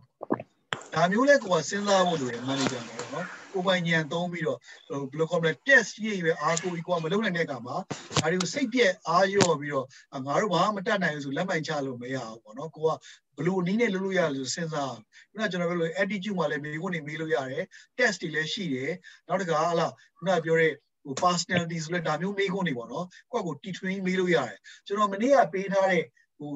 big fight ဆိုလို့ရှိရင်လည်းဒီအလွယ်မေးခွန်းလေးတွေပေါ့သူတို့မေးကြည့်လိုက်မယ်အဲ့ဒါဆိုသူတို့ကဘလို့လူစားမျိုးလဲလို့ကျွန်တော်တို့ကဗာလဲအကျမ်းပြင်းတော့သူတို့ရလာတာနော်နောက်တစ်ခါ certified employee increase customer satisfaction နဲ့သူတို့ကဘာဖြစ်လဲဆိုတော့ friendly ဖြစ်တယ် upbeat ဆိုတော့သူတို့ social ပဲဖြစ်တယ် responsive မြန်ဆန်တဲ့သူတို့တုံ့ပြန်နိုင်တယ်ချက်ချင်းပြီးချက်ချင်းပြည်နော်အဲ့ဒါမျိုးတွေကလေဘန်ဒီလိုက်သွားလိုက်ကျွန်တော် view site နေတနေရာမှာတယောက်တော့ရှိနော်ဟိုကျွန်တော်တနေရာမှာတယောက်ဆို true ကြ noticeable ပေါ့အဲ့မှာကြည့်လိုက်တက်တက်လက်ဖြစ်လက်နဲ့အမ်တန်အလုပ်လုပ်ပြီးတော့ကြည့်လိုက်တာနဲ့ဒီလူကသူများနေထူးခြားနေလူတယောက်တော့တွေ့ရတယ်ကျွန်တော်ဘန်ဒီလိုက်သွားကြည့်ရခါတော့ sign ဒီလိုက်သွားကြည့်ရအဲ့တယောက်ကတော့ကြည့်ရအဲ့တော့အဲ့ observations နဲ့လို့တယ် manager တွေကဘာဖြစ်လို့ဒီလိုဖြစ်နေရလဲဆိုတော့ဗောနော်ကျွန်တော်တို့ဟိုစာသင်ကတော့ဆက်စုပဲဘာဖြစ်လို့လဲဆိုတော့မေးကြည့်တယ်ကလေးတွေဘာဖြစ်လို့ဒီလိုပြောနေရလဲဘယ်နှစ်ရှိတယ်ဒီမှာလုပ်နေရဘာ facility ရလို့လဲလာရဘယ်လောက်ရအဲ့လိုကလေးမျိုးဆိုမေးကြည့်ဆိုတာအကောင်းပြီးတော့စာသင်ပြန်ပြောအောင်နော်ဒါလည်းကျွန်တော်တို့ရဲ့ case study တွေပေါ့ဟုတ်လားအဲ့ဒီကမှသူတို့ကဟိုပြောပြဘာဖြစ်လို့အလုပ်ကိုပျော်တယ်ဆိုတဲ့အကြောင်းပေါ့နော်ဒါမျိုးတွေ့လိမ့်မယ်တနေရာမှာတယောက်ပေါ့ဒါတွေကကိုယ့်အလုပ်မှာပြန်အသုံးချရတယ်ပေါ့နော်နောက်တစ်ခါအဲ့လိုသူတို့ကပျော်နေလို့ရှိရင်တဲ့ဘာဖြစ်လဲဆိုတော့ turnover ဆိုတော့ထွက်တာလည်းနေတယ်နောက်တစ်ခါဘာဆိုတော့ long term customer relationship customer တွေကသူတို့နာမည်မေးပြီးလားကျွန်တော်ဒါရုံးမဘန်ဒီမင်္ဂလာစည်းမှာဆိုတယောက်ရှိတယ်အားလုံးကိုကြည့်လိုက်တယ်သူကထူးခြားနေအဲ့မှာကျွန်တော်ထိုင်ဆောင်နေတဲ့အချိန်မှာဟိုလာတဲ့ဖုန်းတွေသူ့ကိုဘိုင်ဒင်းနဲ့လာဘယ်သူနဲ့စကားပြောမယ်သူနဲ့လာသူစီလာသူကလည်းတက်လက်တက်ကြတော့ပဲဟိုလူကြီးအများလို့သူ့မှာရှုံးမဲ့ပြီးဖြေတာတို့ဒေါသတန်ပါတော့လုံးဝမရှိနော်အဲ့ဒီအမျိုးကျွန်တော်ကလည်းဒါကြောင့်မို့ကျွန်တော်ကဟိုသူနဲ့လည်းမသိပါဘူးသူ့နာမည်ကိုနံပါတ်ပြားမှာကြည့်လိုက်လို့သိတယ်ကျွန်တော်ဖုန်းခေါ်လေအဲ့ဒီအမျိုးသမီးနဲ့စကားပြောချင်တယ်အဲ့လိုခေါ်ပြီးတော့ဘာလို့ဆိုတော့သူနဲ့စကားပြောလိုက်ရင်ကျွန်တော်ကဘာလို့ဆိုတော့ဟို information အပြည့်စုံရမယ်သူလုပ်တာတိကျမြန်ဆန်လုပ်တယ်ပေါ့နော်အဲ့ဒါကိုသဘောကျအဲ့တော့တနေရာမှာတယောက်တော့ရှိတယ်အဲ့ဒီတယောက်ကဘာလို့ positive attitude ရှိတဲ့လူတွေတွေ့ရတယ်ပေါ့နော်အဲ့တော့အဲ့ဒီလူတွေကဟာခုနကပြောတဲ့အခြေအနေတွေမှာသူတို့ positive attitude ရှိတယ်အဲ့ဒီလူတွေကိုဆရာတို့ဆရာမတို့ organization တွေ company တွေမှာရအောင်ခန့်နိုင်လို့ရှိရင်သူတို့က customer တွေနဲ့လည်း သူတို့ကဘာလဲဆိုတော့ကောင်းမှုဆက်နိုင်တယ် customer service ကိုလည်းကောင်းမှုပေးနိုင်တယ် their experience ဆိုတာတော့သူတို့နဲ့ဆက်ဆံတဲ့လူကခြေနဲ့သွားတယ်ပေါ့နော်အဲ့တော့တကယ်လို့မြန်ဝန်ထမ်းတွေက dissatisfaction ရှိရဆိုတော့ customer တွေလည်း dissatisfaction ဖြစ်အောင်လုပ်မှာအိမ်မှာရန်ဖြစ်လာတဲ့လူက customer ရှုံ့မဲ့ပြီးဆက်ဆံရင်သူမကျေနပ်တယ်လို့သူများလည်းမကျေနပ်ပါစေနဲ့ဆိုတော့စိတ်ရှိတဲ့လူတွေအများကြီးရှိတယ်နော်ဒါတွေကလည်းလူတွေရဲ့စိတ်နေသဘောထားပေါ့နော်တရားကိုစိတ်ဆင်းရဲသွားရင်ပျော်တဲ့လူတွေဆိုတဲ့လူတွေအများကြီးရှိတယ်လို့ပေါ့နော်အဲ့လိုလူမျိုးရတာရတော့အဲ့ဒီကုမ္ပဏီကလည်းပြဿနာရှိတယ်ပေါ့နော်ဒါမှမဟုတ်ကျွန်တော်တို့ကဒီနေ့ပြောတဲ့အထဲမှာကျွန်တော်နှစ်ခုပေါ့နော် take away ဆိုတော့အိမ်ကိုယူသွားလို့ရတဲ့ဟာပေါ့ coffee နဲ့မုံတော့မဟုတ်ဘူးပေါ့နော်ကျွန်တော်တို့ကဒါ summary လုပ်မှာပါလားအဲ့တော့နံပါတ်1ကတော့ပါလဲဆိုတော့ကျွန်တော် attitude ဆိုတဲ့အကြောင်းပြောတယ် attitude ဆိုတာလူဖြစ်ရင်ဖြစ်မယ်အရာဝတ္ထုဖြစ်ရင်ဖြစ်မယ်အဖြစ်အပျက်တစ်ခုဖြစ်ရင်ဖြစ်မယ် organization ဖြစ်ရင်ဖြစ်မယ်အဲ့ဒါကိုလူတစ်ယောက်ကဘာလို့လဲဆိုတော့အကဲဖြတ်လိုက်တာ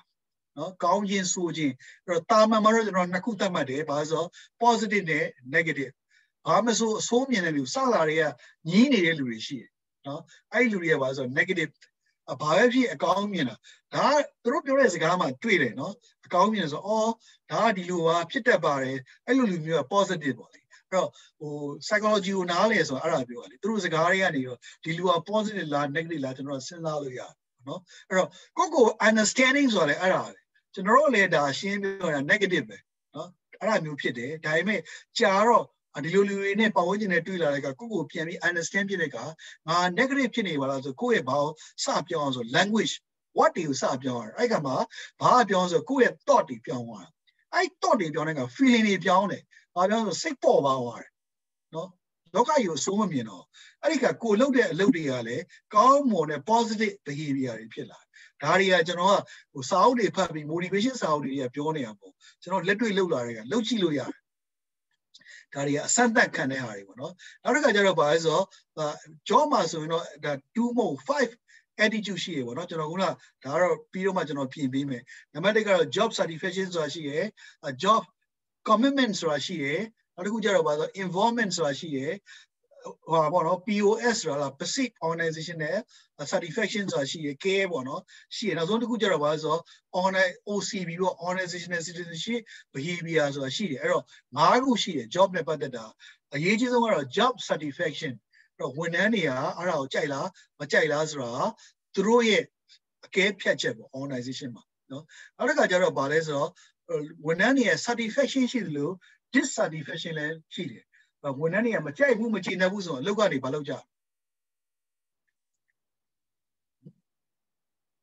အလုပ်ကိုမကြိုက်ဘူး dissatisfaction ဖြစ်တယ်လေထွက်မယ်နောက်တစ်ခုကဘာရှိလဲ neglect တယ် neglect လုပ်မယ်ထွက်တယ်နောက်တစ်ခုပါလဲ performance သိမပြတော့ performance မပြတော့အဲ့ဒါနော် loyalty လုပ်မယ် loyalty ပေါ့ဘာမှမလုပ်တော့ဘူးသူကထိုင်ပြီးတော့AC လာလာပဲယူနေအောင်နော်ငါပြောလဲမထူပါဘူးဆိုအဲ့ဒါမျိုးတွေအများကြီးတွေ့ရအောင်နော်အဲ့ဒါတွေကသူတို့လုပ်တယ်သူတို့ရဲ့ဘာတွေလဲဆိုတော့ဟိုပါပေါ့သူတို့ရဲ့အပြုအမူတွေပေါ့နော်အဲ့ဒါအလုပ်ကိုမကျေနပ်ဘူးဆိုရင်နောက်တစ်ခါဝန်ထမ်းတွေကကျေနပ်လေပို့ပြီးတော့ customer တွေသူတို့ဗာလဲ productivity ကောင်းတယ် customer service ကလည်းပိုကောင်းအောင်လုပ်လာလေလုပ်တတ်ကြတယ်ပေါ့နော်အဲ့တော့ဟိုတိတ်အများကြီးဟိုပတ်စံနေအများကြီးသုံးမှဆိုရမျိုးမဟုတ်ဘူးအဲ့ဒီ concept ကလည်းလူတွေပေါ့နော်လူတွေရဲ့စိတ်ကိုခုနကကျွန်တော်ပြောတယ် thinking feeling action ဆိုတော့ဘယ်လိုလဲလူတိုင်းကပတ်စံလိုချင်တာမဟုတ်ပတ်စံလိုချင်တဲ့လူတော့ရှိတာပေါ့လေနော်ကျွန်တော်ဒါ next အခန်းကျရင်ပြောမယ်နော်အဲ့တော့ပတ်စံတစ်ခုတည်းမဟုတ်ဘူးဒီခုနကကျွန်တော်ပြောတဲ့ research ဆိုတွေ့လိမ့်မလား hey ဆိုတာတကယ်ကဘာကျော် consulting company သူကဒီ industry အများကြီးမှာဝန်ထမ်း2000ကိုလုပ်ခဲ့တဲ့အခါမှာသူထွက်လာတဲ့result ကလူတွေရဲ့ငွေကြေးတစ်ခုတည်းအတွက်လုပ်တာမဟုတ်ပျော်ရင်လုပ်တာကျွန်တော်ဆိုလို့ရှိရင်ကျွန်တော် niche ကဒါလွတ်လပ်လုပ်ရလို့ရှိရင် autonomy ပေါ့ဟုတ်လားကိုယ်လွတ်လပ်ခွင့်ရပြီးလို့ရှိရင်အဲ့ဒီမှာအကြာကြီးလုပ်နိုင်တယ်အဲ့ဒီ personality ကိုနားလေလူနဲ့တွေ့တော့ကျွန်တော်အဲ့ဒီမှာအကြာကြီးနေတယ်ပေါ့နော်အဲ့လိုမဟုတ်ဘူးလားဟိုချုပ်ချက်ခံပြီးလုပ်မယ်ဆိုအဲ့ဒီမှာကြာကြာမနေနိုင်ဘူးအဲ့ဒါကိုယ့်ရဲ့ personality ကိုသိတဲ့ boss နဲ့တွေ့တဲ့ကအဲ့လိုနေရာချတော့ကျွန်တော်အကြာကြီးလုပ်တယ်အဲ့ဒီနေရာကို autonomy ရှိတယ် freedom ရှိတယ်အဲ့ဒါမျိုးပေးတဲ့ဟာမျိုးတဲ့အဲ့ဒါလေးပေးလိုက်တာ ਨੇ ဝန်ထမ်းကိုထိန်းထားလို့ရတယ်ငွေကြေးတစ်ခုတည်းမဟုတ်နော်ဒါကျွန်တော် motivation အခန်းကျရင်ပြောမှာ motivation ကမနေ့ပြန်လာတစ်ပတ်ခါလာပြီအဲ့တော့ဒါတွေကအရေးကြီးတယ်နေရာတိုင်းမှာပေါ့နော်လာကအများကြီးပေးလို့ satisfaction ဖြစ်မယ်လို့တွက်လို့မရအောင်လာကအများကြီးရပြီးတော့ဘာမှမလုပ်ပဲဘာမှမပျော်တဲ့လူတွေလည်းအများကြီးရှိတယ်ဒါကြောင့်မလို့ကျွန်တော်သိရမှာဗာလဲဆိုတော့ ငွေကြေးဒီနှစ်ခုကိုပြတဲ့နဲ့ဟာ E နဲ့ F enough နဲ့ fair ဖြစ်ဖို့တော့လိုတယ်။လောက်မလို့ဟိုကျွန်တော်ဟိုတလုံးကဆိုရင်ဒါ survey result တစ်ခုထုတ်တယ် salary survey ဆိုလိုက်ကောက်နော်။ဘာမှဆိုရင်အများဆုံးဘယ်လောက်ပေးလဲအနည်းဆုံးဘယ်လောက်ပေးလဲပေါ့နော်။ Diker ဆိုတာရှိရလားဒီကုမ္ပဏီမှတ်ပုံနဲ့ရုံးကလည်းသူက survey တင်ထားတယ်။မိုင်းမှာဆိုရင်အမြင့်ဆုံးကဘယ်လောက်ပေးတယ်အနိမ့်ဆုံးကဘယ်လောက်ပေးတယ်အလတ်ဆိုရင်ဘယ်လောက်ပေးရပေါ့နော်။တန်ရှင်းကနေပြီးတော့ CEO ထိအားစားတွေသူတို့ search လုပ်ထားတယ်။အဲ့ဒါလည်းသွားကြည့်လို့ရတယ် diker.com ဆိုတာပေါ့နော်။အဲ့တော့အဲ့ဒီနည်းနဲ့လည်း job satisfaction ဖြစ်အောင်လုပ်တယ်။တော့ချို့ဝန်ထမ်းတွေကကျတော့ဘာလို့ဆိုတော့ဒါ motivation မှာပေါ့နော်။အဲ့ job satisfaction ဖြစ်အောင်လုပ်တာ။အဓိကတော့တော့သူ့ရဲ့ attitude ပေါ့။ attitude ဆိုတာလည်းအခုမှဖြစ်လာမှာမဟုတ် attitude ဆိုတာအဆင့်ဂျားထဲမှာနှစ်ဆင့်ရှိတယ် values နဲ့ beliefs နဲ့နော်လူတယောက်ကဘာတန်ဖိုးထားလဲဘာတွေယုံကြည်လဲအဲ့ဒါတွေကအခုမှကျွန်တော် form လုပ်တာမဟုတ်ဟိုးမွေးကလေးကမိဘနဲ့ဆိုင်တယ်ကိုယ့်ရဲ့ပတ်ဝန်းကျင်နဲ့ဆိုင်တယ် education နဲ့ဆိုင်တယ်အများကြီးပေါ့နော်အဲ့ဒီဆိုင်တွေအများကြီးကနေကိုယ့်ရဲ့ values တွေဖြစ်လာလူတယောက်တန်ဖိုးထားရဲဆိုတာဒါကြောင့်မို့ကျွန်တော်တို့တန်ဖိုးထားရအောင်လွယ်လွယ်နဲ့ဖြတ်လို့မရအောင်တို့ရဲ့ယုံကြည်ချက်တွေဘာလို့ဆိုတော့ဟိုးငငယ်လေးတွေကတို့သင်ကြားခံလာခဲ့ရတာ education တော့ပါဆိုအဲ့ဒါကြောင့်မလို့ကျွန်တော်တို့ဓာတ်တွေကိုနားလည်ရင်ဟုတ်လားဒါကြောင့်မလို့လူတွေကိုငါတို့ပြောင်းလိုက်မယ်ဆိုလို့မရအောင်အဲ့တော့အမျိုးသမီးများအမတန်မှားရကြတဲ့အမှားဟုတ်လားကိုယ့်လက်ထဲကျမှပြင်လိုက်မယ်ဆိုတာမျိုးပေါ့နော်အဲ့ဒါသတိထားစရာပေါ့နော်အဲ့တော့ဟိုဓာတ်တွေကဆွဲလာတာအကြာကြီးပဲကိုယ်လည်းရောက်လို့လားဟိုအနှစ်စိတ်30ရောက်မှဒါကတော့ဟိုသူအကြောင်းနဲ့တော့ဆိုးနေအောင်ငါလည်းတည်းကမှငါပြင်လိုက်မယ်ဆိုတာအဲ့ဒါကပြင်တယ်တော့တော်လို့ပေါ့လေလားနော်အဲ့လိုမှမဟုတ်ဘူးဆိုတော့ဒါကြီးကလွယ်ကူးနဲ့ပြင်လို့ရတာမဟုတ်ကျွန်တော် behavior change ဆိုတော့ဟိုပြောရခဲ့တယ်ဒါမှမဟုတ် behavior change ဆိုတဲ့စကားကိုကျွန်တော်သိမပြောဘူးလူတယောက်ရဲ့ behavior ကို change လုပ်ဖို့ဆိုတာလွယ်တဲ့ကိစ္စမဟုတ်ဘူးပေါ့နော်ဒါကိုကျွန်တော်နားလည်ဖို့လိုတယ်နော်အဲ့လိုမဟုတ်ဘူးဆိုရင်တော့လူတယောက်တိုင်းသူတို့ငါတို့ကဘယ်လို change လုပ်လိုက်မယ်ဆိုရင်လုံးလို့လွယ်လွယ်နဲ့စဉ်းစားလို့မရအောင် behavior ဖြစ်လာဖို့အတွက်ကကျွန်တော်တို့က attitude ဆိုတာရှိရပါတော့အဲ့တော့ attitude ကြောင့်မို့လဲ behavior ဖြစ်လာတယ်ပြောတယ်အဲ့တော့အဲ့ဒီဟာလည်းအရေးကြီးတယ်အဲ့ဒါကိုကျွန်တော် ABCD လို့လည်းခေါ်တယ် ABC ဆိုတာဘာလဲလူရဲ့ attitude ကိုကြည့်ပြီးတော့သူ့ရဲ့ဘာကိုသိနိုင်လဲဆိုတော့ behavior ကိုသိနိုင်တယ်ခဏပြောလို့ဟုတ်လားဟိုattitude ကောင်းတဲ့လူဟာ positive behavior ကိုသူတို့ကလုပ်မယ်နောက်တစ်ခါအဲ့လိုလုံရင်းနဲ့ ABC ဆိုတာဖြစ်လာ C ဆိုတာ characteristic ဆိုတာသူ့ရဲ့အကျင့်စရိုက်ဖြစ်လာခုနကျွန်တော်ပြောလို့ negative တမ negative တွေးတယ် negative လုပ်တယ်လုံရင်းနဲ့အဲ့ negative ကသူ့ရဲ့ characteristic ဖြစ်လာအဲ့မှာ destiny ဆိုတာရှိတယ် destiny ဆိုတာသူ့ရဲ့ future အနာဂတ်ပေါ့အဲ့တော့သူ့ရဲ့ future ကလည်းအစိုးရလို့တော့သူကအစိုးရပဲဖြစ်တယ်ဘာမှမဆိုအစိုးတွေးတယ်အစိုးလုပ်တယ်အစိုးတွေကအကျင့်ဖြစ်လာတယ်အဲ့တော့သူကစိုးဖို့ပဲရှိတော့တယ်ဆိုတာမျိုးပေါ့နော်အဲ့ဒီ model ကိုကျွန်တော် ABCD လို့ခေါ်တယ် A ဆိုတာ attitude B ဆိုတာ behavior C ဆိုတာ character D ဆိုတာ destiny ပေါ့ရောင်းလို့ကျွန်တော်တို့ကဘာတွေကိုသတိထားရမလဲဆိုကိုယ့်ရဲ့ attitude ကိုသတိထား attitude ကဘယ်ကလာ feelings and thoughts mindset ပေါ့ဟုတ်ကဲ့ mindset ဆရာ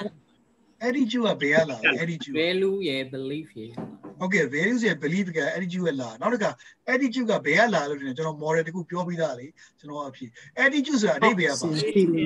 attitude ဆိုတာအကဲဖြတ်တယ်ဆိုတာကိုယ့်ရဲ့ဘာလဲဘာလို့လဲ feeling ကိုတွေးလိုက်တာပေါ့နော်အဲ့ဒါနဲ့ပတ်သက်ကိုယ့်ရဲ့တော့နေဖြစ်လာနော်အဲ့ဒါကြောင့်မလို့ကိုယ့်ရဲ့ attitude တွေကိုနော် behavior တွေကိုကိုကပြင်ကျင်နေဆိုရင်ဘာတွေကိုသတိထားရမလဲဆိုတော့ကိုယ့်ရဲ့ thought တွေကိုသတိထားပါကိုယ့်ရဲ့ thought ကိုယ့်ရဲ့အတွေးတွေကိုသတိထားပါကိုယ့်ရဲ့အတွေးတွေကနေ attitude ဖြစ်လာမယ်ကိုယ့်ရဲ့ attitude ဒီ behavior ဖြစ်လာကိုကတွေးရဆိုတာဟုတ်လားဒါကြီးကမကောင်းဘူးဒီအလုပ်ကမကောင်းပါဘူးကွာလို့တွေးတဲ့အခါမှာအလုပ်ကိုသွားခြင်းစိတ်မရှိတော့ behavior အလုပ်ဖြစ်တယ်နော်အဲ့ဒီခါမှာအလုပ်ကိုပြင်ဒါမှမဟုတ်အလုပ်ထဲမှာကောင်းမှမလုပ်တော့ဘူးအဲ့ဒီခါမှာအဲ့ဒီထက်ကပြင်နေအဲ့ဒါ characteristic ကိုယ့်ရဲ့ဘာဖြစ်လာလဲဆိုတော့ဒီဇယိုက်လက္ခဏာဖြစ်လာအဲ့ဒီခါကျတော့ရှင်ကိုယ့်ရဲ့ destiny ကဘာဖြစ်လာလဲဆိုတော့သူ့ကိုဘယ်သူမှယာရုပေးဖို့မစင်စားဘယ်လို့ရှင်ရမှာလဲသူ့ကိုမလို့ရှင်ဒါသူ့ရဲ့ future ပေါ့ဒါမှမဟုတ်ကျွန်တော်တို့ကကိုယ့်ရဲ့ thought တွေကို view ထားပါ view side ပါ thought တွေက attitude ဖြစ်လာမယ် attitude က behavior ဖြစ်လာမယ် behavior ကဘာဖြစ်လာမလဲဆိုတော့ကိုယ့်ရဲ့ characteristic ဖြစ်လာမယ် destiny ဖြစ်လာမယ်အဲ့တော့အခြေခံအောင်ပြန်သွားအောင် thought ကိုသတိထားဆိုဘာကိုသတိထားရမလဲဆိုတော့ဆိုတော့အတွေးခေါ်ဆိုတော့ဟုတ်တယ်လေ thought တွေရှိမှာပါရှိသေးတယ်စကလုံးတွေနော်ကိုယ့်ရဲ့စကလုံးကို thought ဆိုတာတယောက်တည်းစကားပြောတာ အဲ့တယောက်တည်းစကားပြောတဲ့စကားလုံးတွေကိုသတိထားကိုကကောင်းတယ်လို့ပြောလိုက်လို့ရှိရင်ကောင်းတဲ့အတွေးဖြစ်တယ်နော်အဲ့ဒီကောင်းတဲ့အတွေးကြောင့်မလို့ကောင်းတဲ့ attitude ဖြစ်လာတယ်ဒါကြောင့်မို့ကျွန်တော်တို့ကကိုပြောတဲ့ language နော်အဲ့ဒါကိုသတိထားပါဒါကြောင့်မလို့လူတွေကပြောရမလားဟိုအမြဲတမ်းပြောရလေလားနမိတ်မရှိတဲ့စကားမပြောနဲ့လို့ဘာလို့ဆိုတာအဲ့ဒါကိုပြောတာလ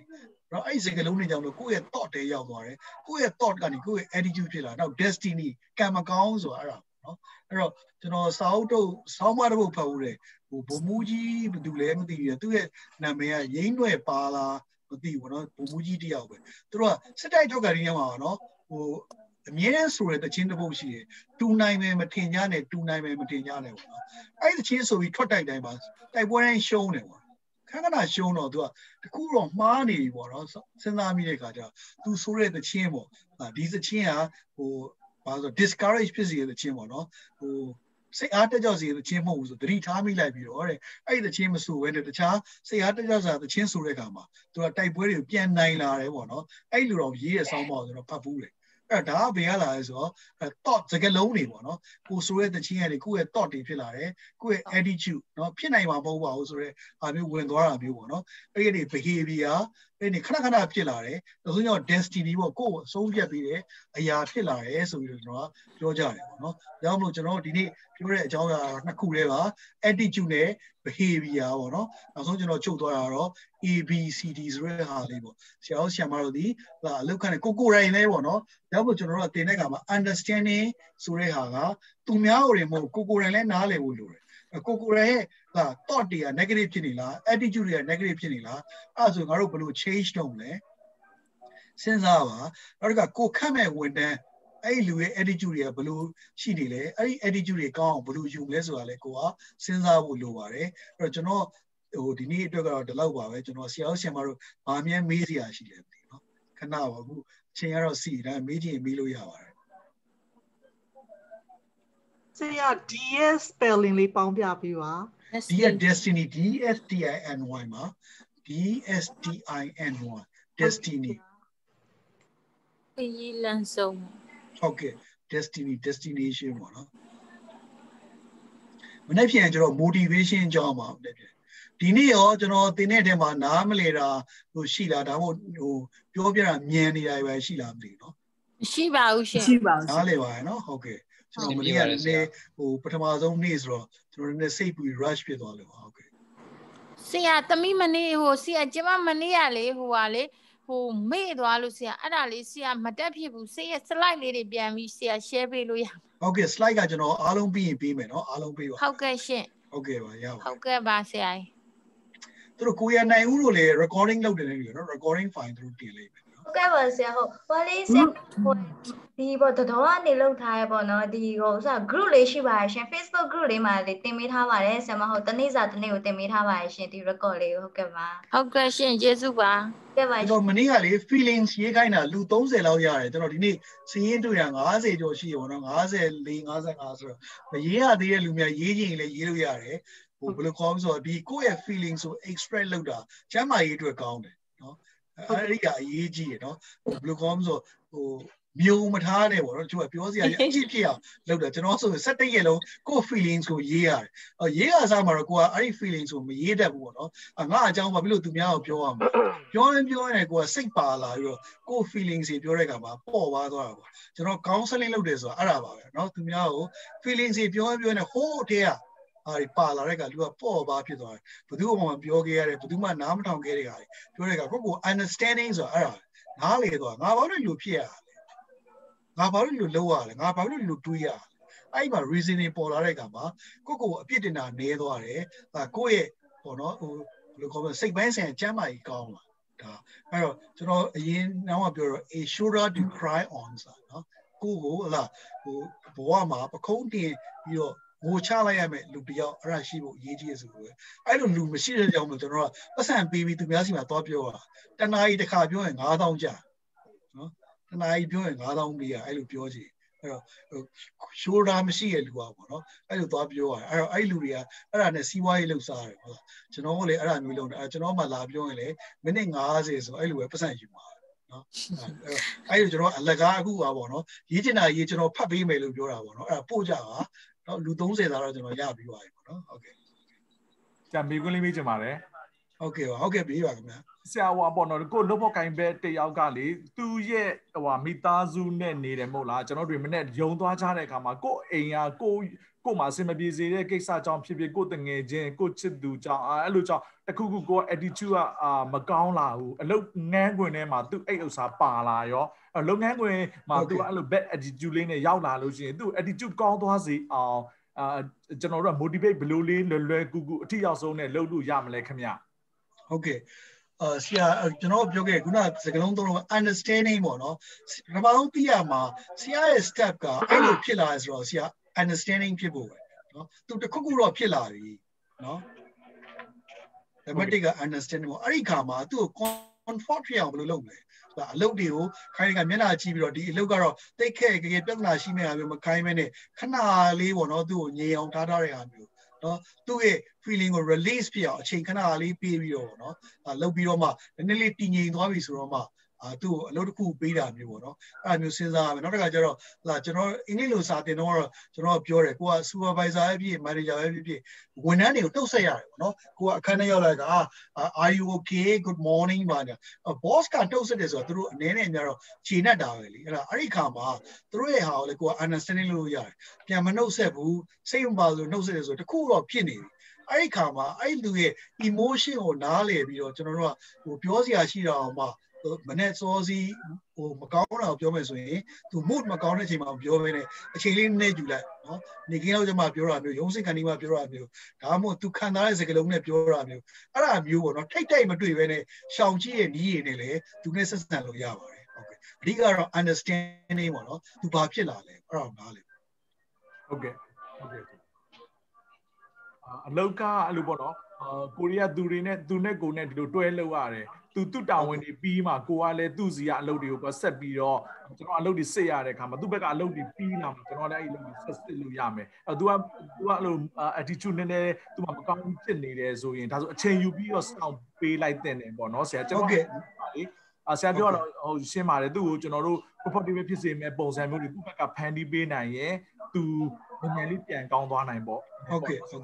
comfort ပေါ့နော်သူဒီအရာကြီးဖြစ်လာတယ်ပေါ့နော်သူ့မှာစိတ်ထဲမှာတစ်ခုပါလာတယ်အဲ့ဒီဟာကိုကနားလေ understanding ပေါ့နော်အဲ့ဒါဖြစ်ပြီးလို့ရှိရင်သူ့ comfort ဖြစ်အောင်လုပ်ပေးလိုက်ပေါ့ဆရာကျွန်တော်တို့ကလေဒီဟာအခုကျွန်တော် second ပိုင်းတွေ minute ပိုင်းတွေပြန်ဖြေနေတာဒါပေမဲ့တကယ်လက်တွေ့ဘဝမှာလုပ်ဖို့အမှန်တကယ်တယ်နော်အခြားလူတွေမျက်နှာကိုကြည့်ပြီးတော့သူဘာဖြစ်နေလဲဆိုတာသိဖို့ဆိုတာဒီခါလေးတက်ပေါင်းများစွာကြာတော့မှသိချင်မှသိတာလေဟုတ်တယ်မှာနော်အဲ့တော့အဲ့ဒီဟာကြီးကကျွန်တော်က theory ပေါ့နော်ပြောလိုက်တာဆရာဒါကို practice လုပ်အောင်ဟုတ်ကဲ့မျက်နှာကိုကြည့်မျက်နှာကြည့်သူဘာဖြစ်လာလဲပေါ့နော်ကိုယ့်ရဲ့ဝန်ထမ်းတွေဒါမှမဟုတ်ကိုယ့်ရဲ့တရား observation လုပ်မှဒါကိုကသိမှာသူကတခုတော့ဖြစ်လာတယ်ဘာဖြစ်လာလဲအဲ့ဒီခါမှာကိုကဟလာအလုပ်ကိုခိုင်းမဲ့စားတခုခဏလေးသူ့အချိန်ပေးလိုက်တာမျိုးနော်သူ့ကိုတခုလုပ်တာမျိုးကျွန်တော်ဆိုရင်မနေ့စောစီးကျွန်တော်ဘယ်တော့မှ TV မကြည့် TV ရဲ့သတင်းနားမတောင်ဘာလို့ဆိုအဲ့မှာပါလာတဲ့ဟာတော်တော်များများသည်ကိုယ့်ရဲ့ mood ကိုမကောင်းစေရတော်တော်များဘူးတည်င်းဆိုလို့ရှိရင်လေတည်င်းဆိုတာဆိုးတာတည်င်းပေါ့ကောင်းတာတည်င်းပေါ့ဒါမှမဟုတ်ကျွန်တော်တို့အဲ့ဒါမျိုးဆိုရင်ပေါ့နော်သတိထားပြီးရှောင်တယ်ကိုရိုင်းအတွက်လည်းအဲ့ဒါခုနဆရာပြောတဲ့ကလိုတယ်ကိုရိုင်းလည်း manager mood ကောင်းကောင်းနဲ့လုပ်ခွင့်တွေကိုသွားဖို့အတွက်ဘာတွေလုပ်ရမလဲဆိုကိုယ့်ကို understanding လုပ်ရလူပြောတော့လူတွေကျွန်တော်တို့က personal life နဲ့ဟလာဒီ professional life ကိုခွဲခြားပါဆိုရင်အဲ့ဒီမြင်းလေးကပါလေး very thin line ပေါ့နော်အဲ့ဒါကိုခွဲခြားဖို့ကတိတ်မလွယ်ဘူးပေါ့နော်အဲ့ဒီခါကျတော့ကိုရိုင်းလည်းအဲ့ line ကိုခွဲခြားဖို့လိုတယ်ဆရာ mood ကဘယ်လိုဖြစ်နေလဲငါအဲ့လိုနေလို့ရှိရင်ငါအောက်ကလူတွေဘယ်လိုလုပ်မလဲနော်ကိုမျက်နှာကိုကြည့်ဘာမှလာမပြောရဲလူဖြစ်လာရင် communication က block ဖြစ်သွားတယ် communication block ဖြစ်သွားလို့ရှိရင် operation လည်း block ဖြစ်သွားတယ်အဲ့ဒါကိုယ့်ရဲ့ပါဆို emotion ကြောင့်ဖြစ်တာအဲ့ဒါကို recognize ဖြစ်ဖို့အတွက်ကိုယ့်ကိုယ်နားလည်ဖို့ပေါ့နော် awareness ဆိုတာကျွန်တော် emotional intelligence ပေါ့နော် emotion ခန်းပါလဲကျွန်တော်အဲ့ဒါပြောဖို့ရှိပါတယ်ဟုတ်ကဲ့ကျေးဇူးပါဆရာဟုတ်ကဲ့ပါကျေးဇူးပါမိတယ်ကဲနောက်မိကုန်းလေးတစ်ခုတော့မေးစရာရှိရင်မေးလို့ရပါတယ